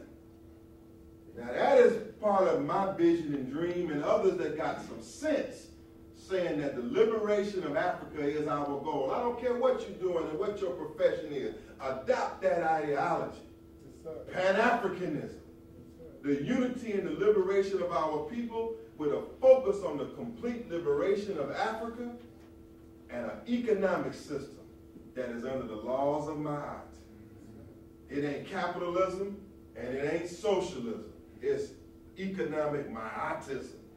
A balanced economy that's in favor of African people. Yes, right, I said it. And we got to come up with new terminology so we ain't trapped between what? A capitalist cracker and a socialist cracker. We need an economic system of Ma'at that is balanced and gives balance to creativity, but is also rooted in sharing, each according to his own need. We hit the front pages there and had a major impact all over the nation. Next. Soweto. But parts of Soweto. Called Cliptown, Soweto. But let me say this before I talk about the poverty in Soweto. Soweto you know about from what? What do you know about that from? Talk to me, college student. Not you, scientist. I know you know, brother, who I met last night. Can't call your name.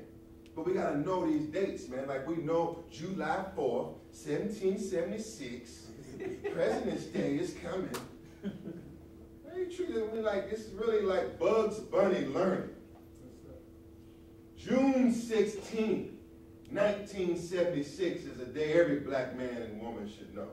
June 16, 1976 is the day of the Soweto uprising, when the youth rose up in South Africa against what? The miseducation system of the apartheid government, which controlled the school system and miseducated our people. And so June 16, 1976, inspired by Stephen Biko, inspired by Uncle Zeph Motufang, caused the people to rise up in Soweto. That's where you know Soweto from the Soweto uprising, which was a key uprising that helped topple the apartheid system because they could not govern and control the youth and couldn't control the townships. I'm telling you, black youth who are here and those who are listening, that you got power to change, that you are the key, and that through opposition, uprising, and rebellion against that which is wrong will greatly help our people. Now, Soweto got 7 million people. It's 7 million people there. It's nice homes in Soweto.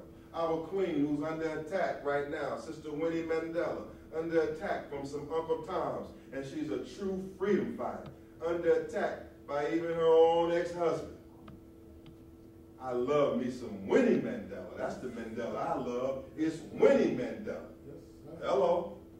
She lives in Soweto. You can go to Soweto and see Land Rovers, BMWs, nice detached single-family homes that we relaxed in Soweto. But also, part of Soweto is Cliptown, Soweto, and it's very poor in Cliptown. Dirt roads here, no running water and sewage system here. That's right. Porta-johns you see here, standing water which can be dangerous in many parts here. Houses made out of tin here in Soweto. I'm here to telling you stop whining, black man and woman. I saw some poverty in certain parts, because they want to make it seem like all Africa poor. You're dead wrong. But there's some parts of Africa that'll make you thank God for your local projects. So while the black man and black woman are complaining, and the Bible says we robbed and spoiled, robbed of a knowledge of self and spoiled from the Section 8 and the welfare that come from the rich man, white man table, as is written of Lazarus in the scripture. You go to Africa and see how some of our brothers and sisters are living there, you'll be very thankful and very appreciative of what you have here, because you ain't seen real poverty in hard times. And that's why our African brothers, when they get out of there and come here, they shoot right to the top in America. That industry I told you about earlier, the human services industry, is dominated by West Africans in areas of the country. They're coming in and taking over in business because they come from hard times and believe in hard work and make no excuses for failure. And they look at the black man and woman here and say, what are you waiting on? When they come from hard parts of Africa. I'm telling you that the African, if given a chance, is going to take the planet. And they're rapidly taking America. And in these different cities, they are taking over business. Senegalese running New York. West Africans and our African brothers and sisters is making that money in America, in the black community. While the black African American is trying to get a job with somebody else. They're making that money in our community. Cliptown, Soweto. Now, we adopted an orphanage here. I'll give out a number later. We adopted an orphanage and send monthly contributions there to Cliptown, Soweto. And the new Black Panther Party has begun in Soweto. Next. This ain't gonna last long. There it is. Can you survive there? Yes, Can you sir. survive in Cliptown? Yes, sir. Can you live in a house where when it rains, that water coming right on your head? I've done it. Yes, Can you sir. survive without a restroom, without electricity?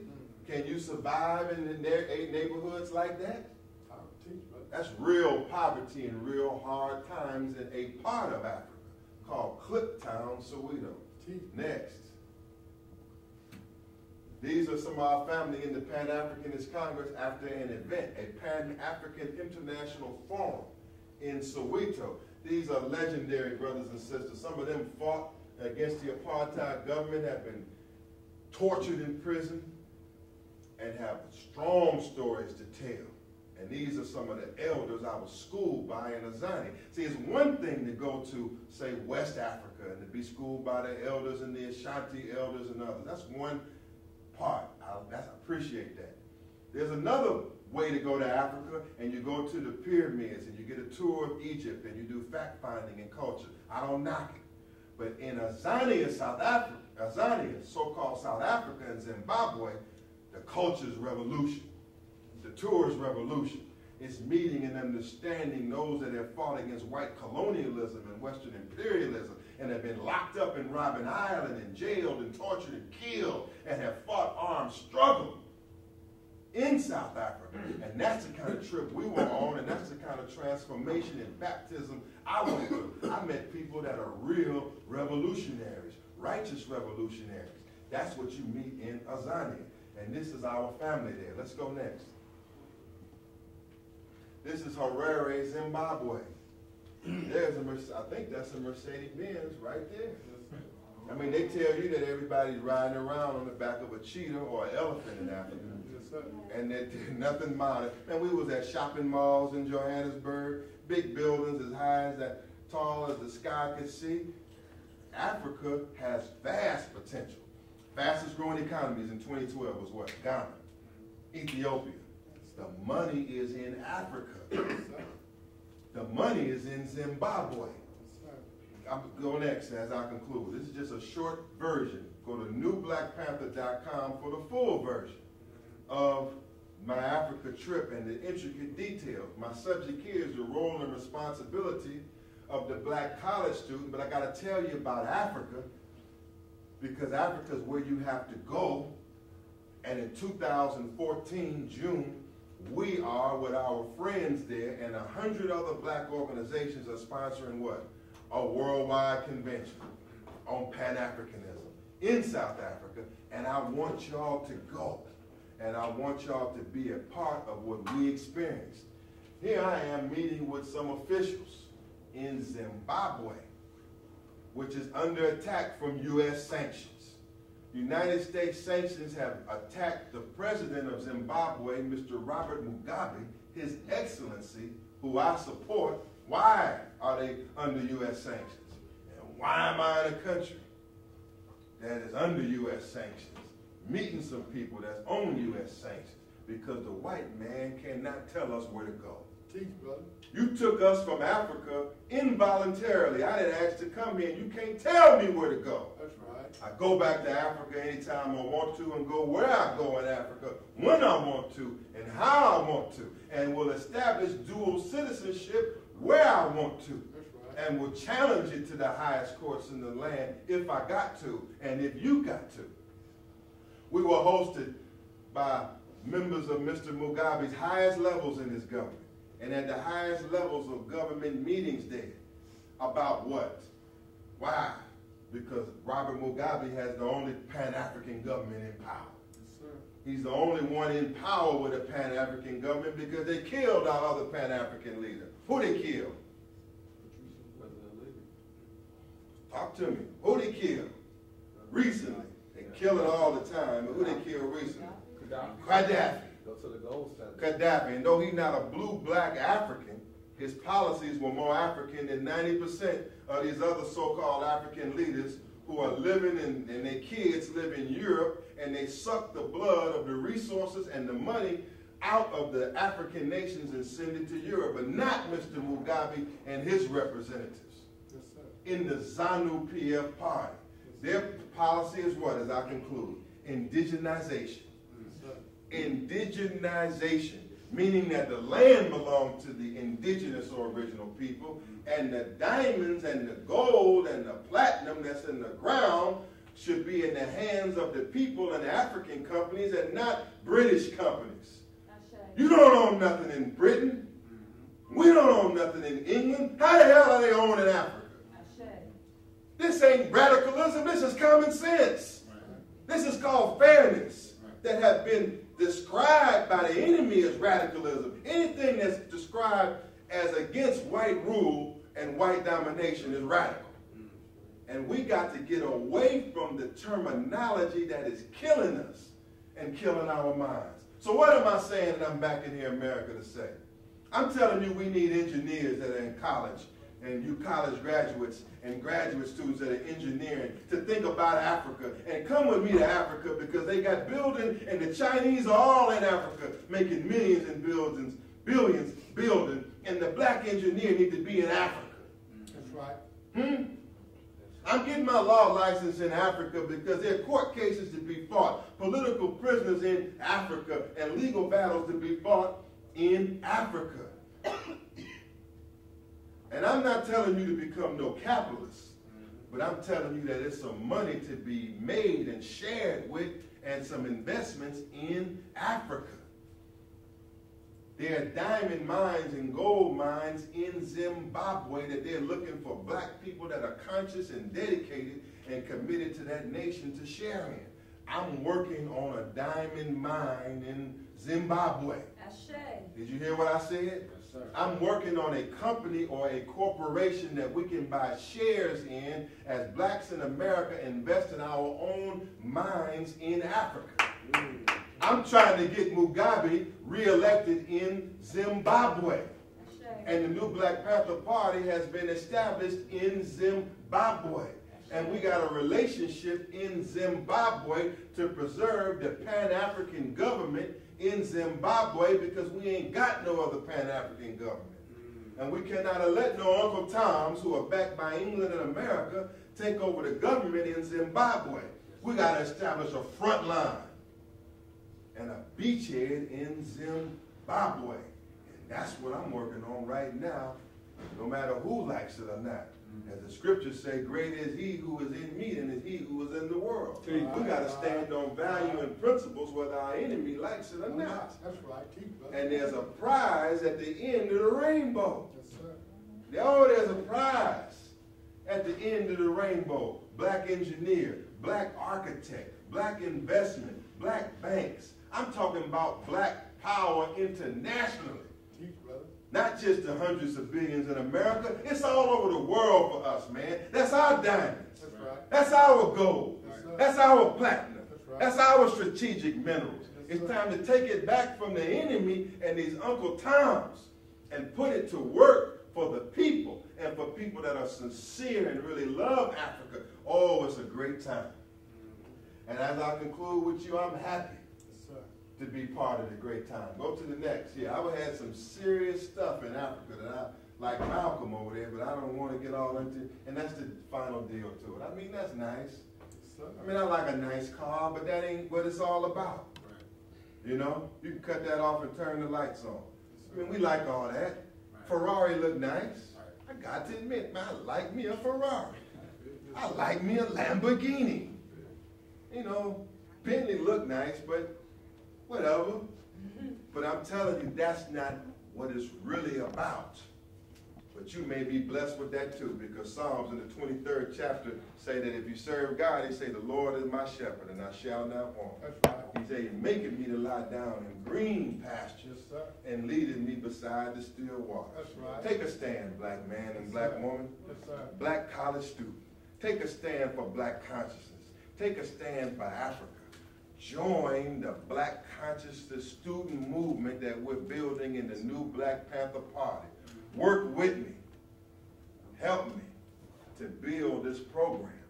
And I'm telling you that what we talk about liberation and freedom is not just talk. It can come into a manifest reality, and you can be a part of that reality. Thank you for listening to me.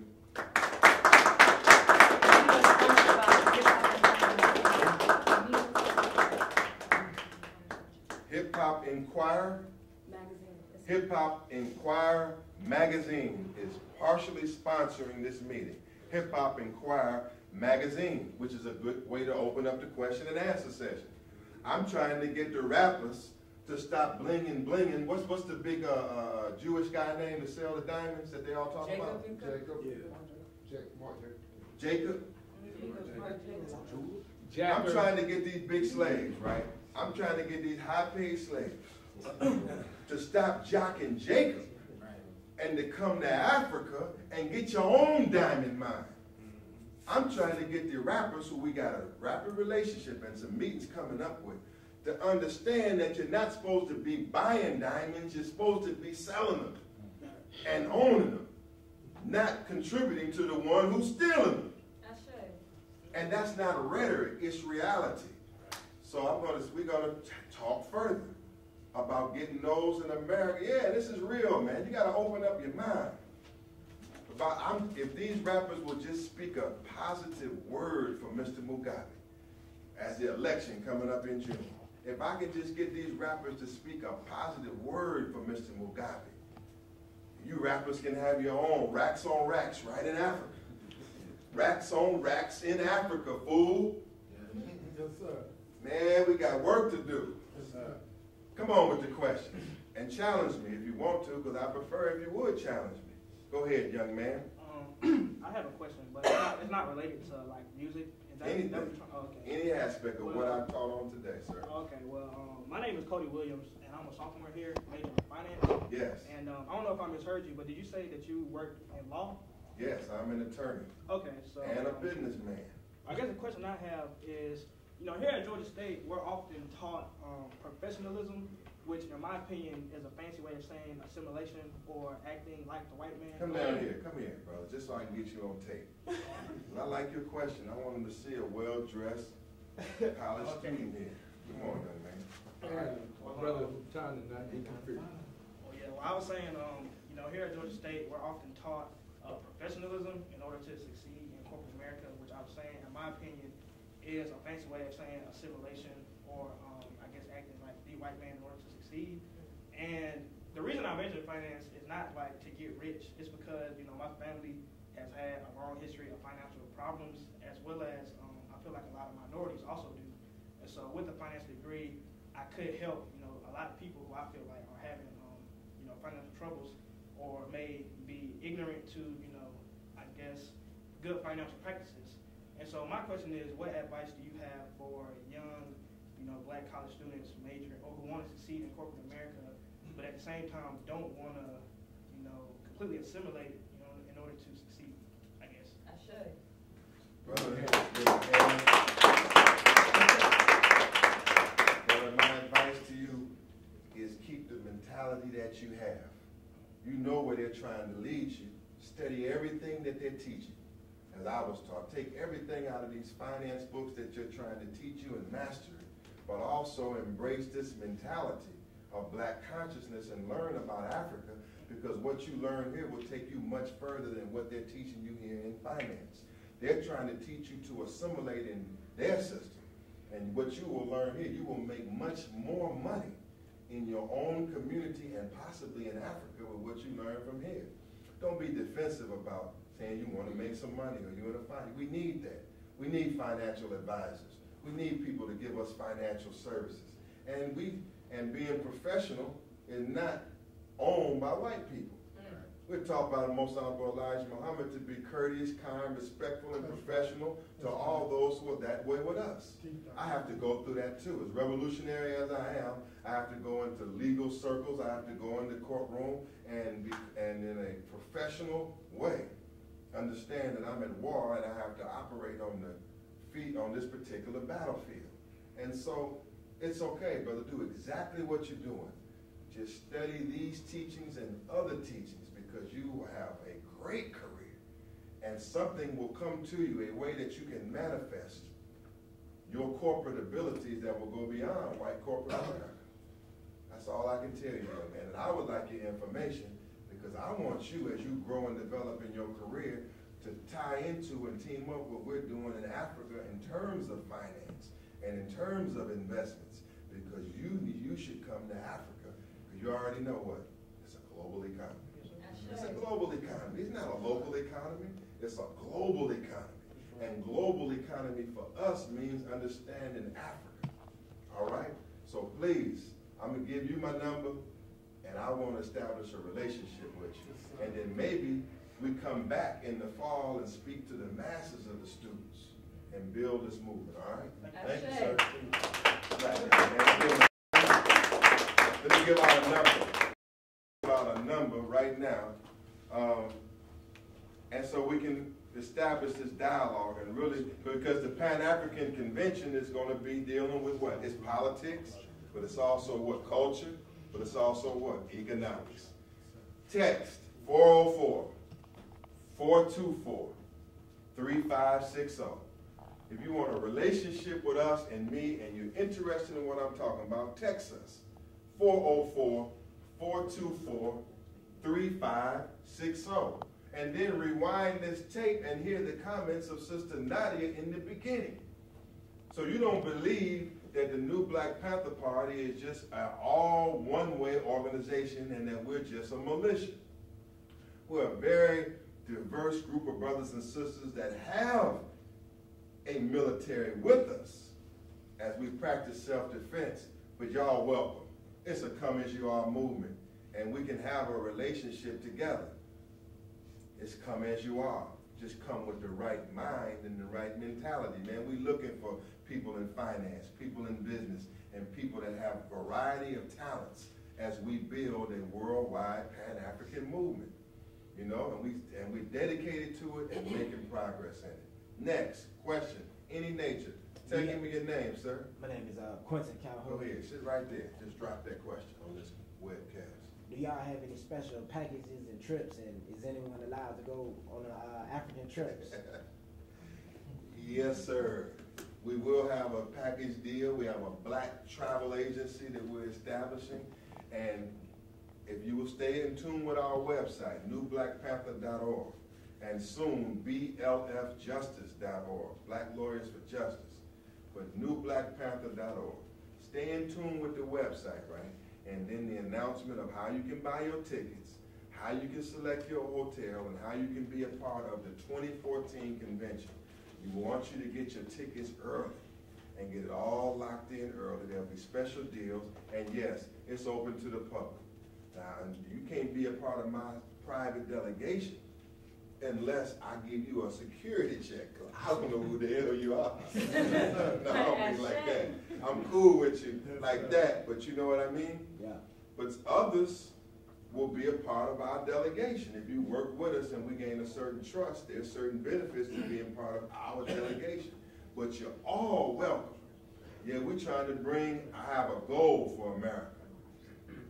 I have a goal to bring 1,000 out of America to Azania in June 2014, at least 1,000 out of America. And I want you to go to Africa. I want you to experience what I experienced. All right? So again, 404-424-3560 and newblackpanther.org. You come on to Africa, black man. We Africans. We are Africans. All right? All right. I'm telling you, you'll never be the same. Come on, final questions. Yes, sir. Come on. This is like, I really got two questions.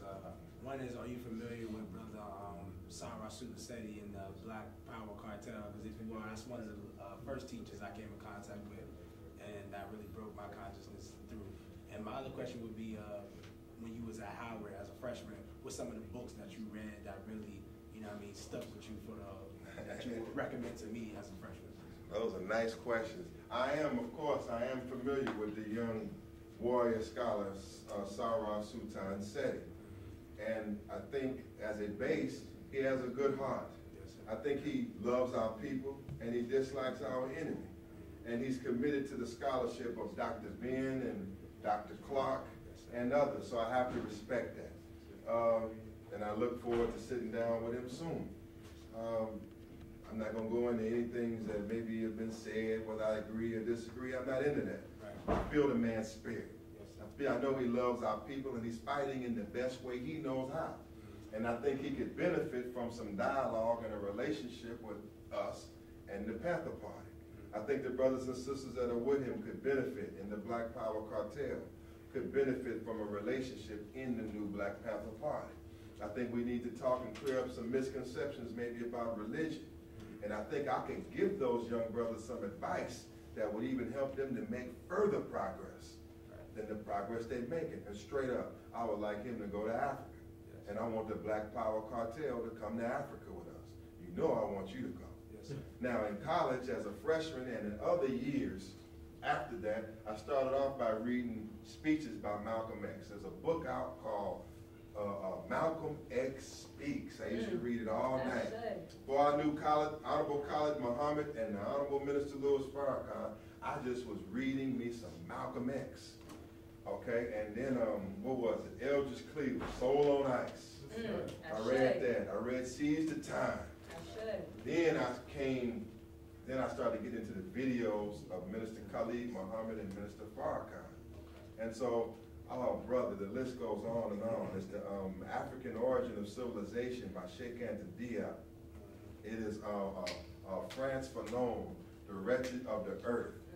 France Fanon, Black Skin and White Mask. It's other books that are not as well known by Dr. Youssef Ben-Yakin, Chancellor Williams, The Destruction of Black Civilization. A lot of books that pertain to Africa. Race First, edited by Amy Jacques Garvey on the life and times of the philosophy and opinions of Marcus Garvey, and also Race First. Those are some of the fundamental books I read while I was in college. And what we need to do, what year are you at, Clark? Freshman. Freshman. Fresh time. See, the best way to get a revolutionary is why you're a freshman. Because you're fresh into college. You don't have a lot of fears. And the movement comes from freshmen and sophomores before they start getting conservative. So right now we need black conscious study groups where you sit here and break those books out, have study circles, and video sessions and all of that.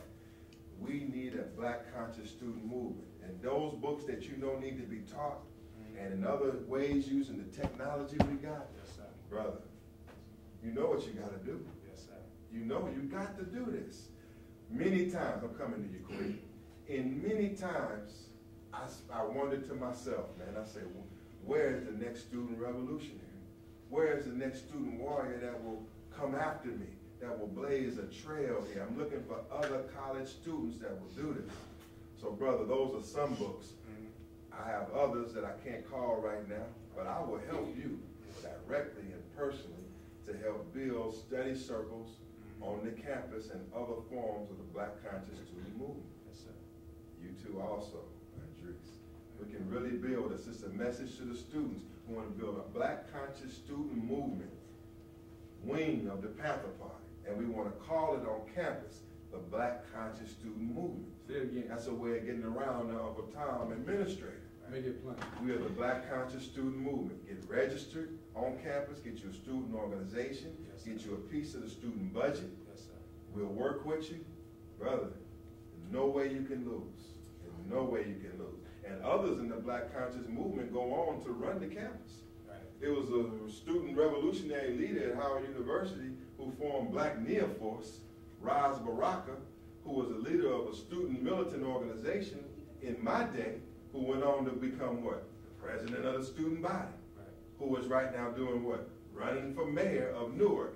Have one council seat, now he's running for mayor and may be the mayor of Newark. But what, he come out of the black conscious organizing ranks of Howard University. See what I mean? Or the mayor of Atlanta. So go ahead. You have me and you, we got the relationship. And I look forward, I don't mean it in an arrogant sense, but I want to mentor with you. Yes, sir. And work with you.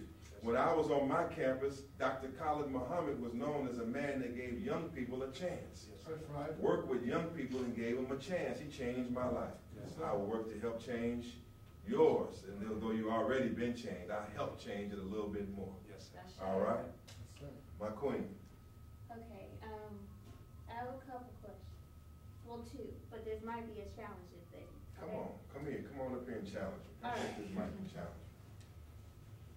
We want to be, it's an academic environment. We can't just accept what I'm saying on face value. Yes, sir. Right. Okay, so my first, just to make sure I got your information right, you want us to be black conscious and liberate black people to be Yes. black conscious, right? Dedicate our lives and our careers to our people and their Okay. liberation. I understand that and I'm so for it, but what I don't understand is how can we liberate our black people, especially in America and two other places, when we live under the land of the law, and the land of the law was created by white people. So no matter how far we go up to the top in America of liberating ourselves to this black conscious, we're always constantly under that law. Unless, this is my other side of thought, unless we do what they did, take our people back to Africa, create our own military, do everything to create this economic power, political, social hierarchy, whatever the case may be. Because if we continue to do that in America and we're still under their land of law, what are we truly doing? Well, that's why I love the college campus, because they think analytically and work through these problems and questions. And really, we can become dangerous to this system with this kind of thought, because you've already, in those brief words, described the goals of Pan-Africanism. Now, I would tell you this, under the law and rule of America, there's a lot more, much more that we can accomplish than we have accomplished. We can, I talked about the black economy, taking control and ownership and dedicating our degrees and careers to getting this hundreds of billions that come through our hands every day through serving our community here, we can do all of that right now under current white law. White man is not stopping us from trading with ourselves, doing business with ourselves, taking control of our entertainers, our human services, our legal services, our financial services. The white man law allows that. That is we're about at 10% capacity. We can go to 100%. There's a lot we could do in many areas. But sister, ultimately, you are right. That this is a system that ultimately we can't place all of our goals and objectives into. That's why what? That's why we're building a program of Pan-Africanism. That's why I'm working now, and others are working to prepare a place for us in Africa, where a person of your mindset, when you feel that you have escaped or met your ceiling in America, you can come to Africa. And where we're working to what? Establish our own relationships with governments, our own laws, and our own economy outside of the constraints of America. So we're working here to maximize here, but we have a world vision and a world view that you must be a part of. You got to come to Africa with us. You coming? You, with that question, you on the hook. Yeah. You got to come now.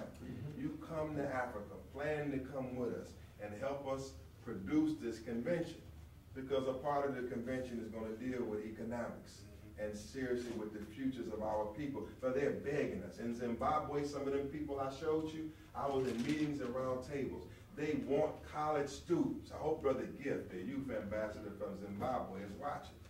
They want college students to come to Zimbabwe and see it for themselves. That's what they told me. They want y'all to take tours. So they're looking for young, educated blacks to come there to see how you can get a piece of the emerging economy in Africa. Yeah, sister, so the question is we build as far as we can here, but ultimately the best place is in Africa. All right? Now you go, you promise you going. Don't play with me now. Come to Africa, and the other students, you all come to Africa with us. It'll change your life. Others. All right. I know you had to, Black man. Come on down. Yes, sir. Yes, sir.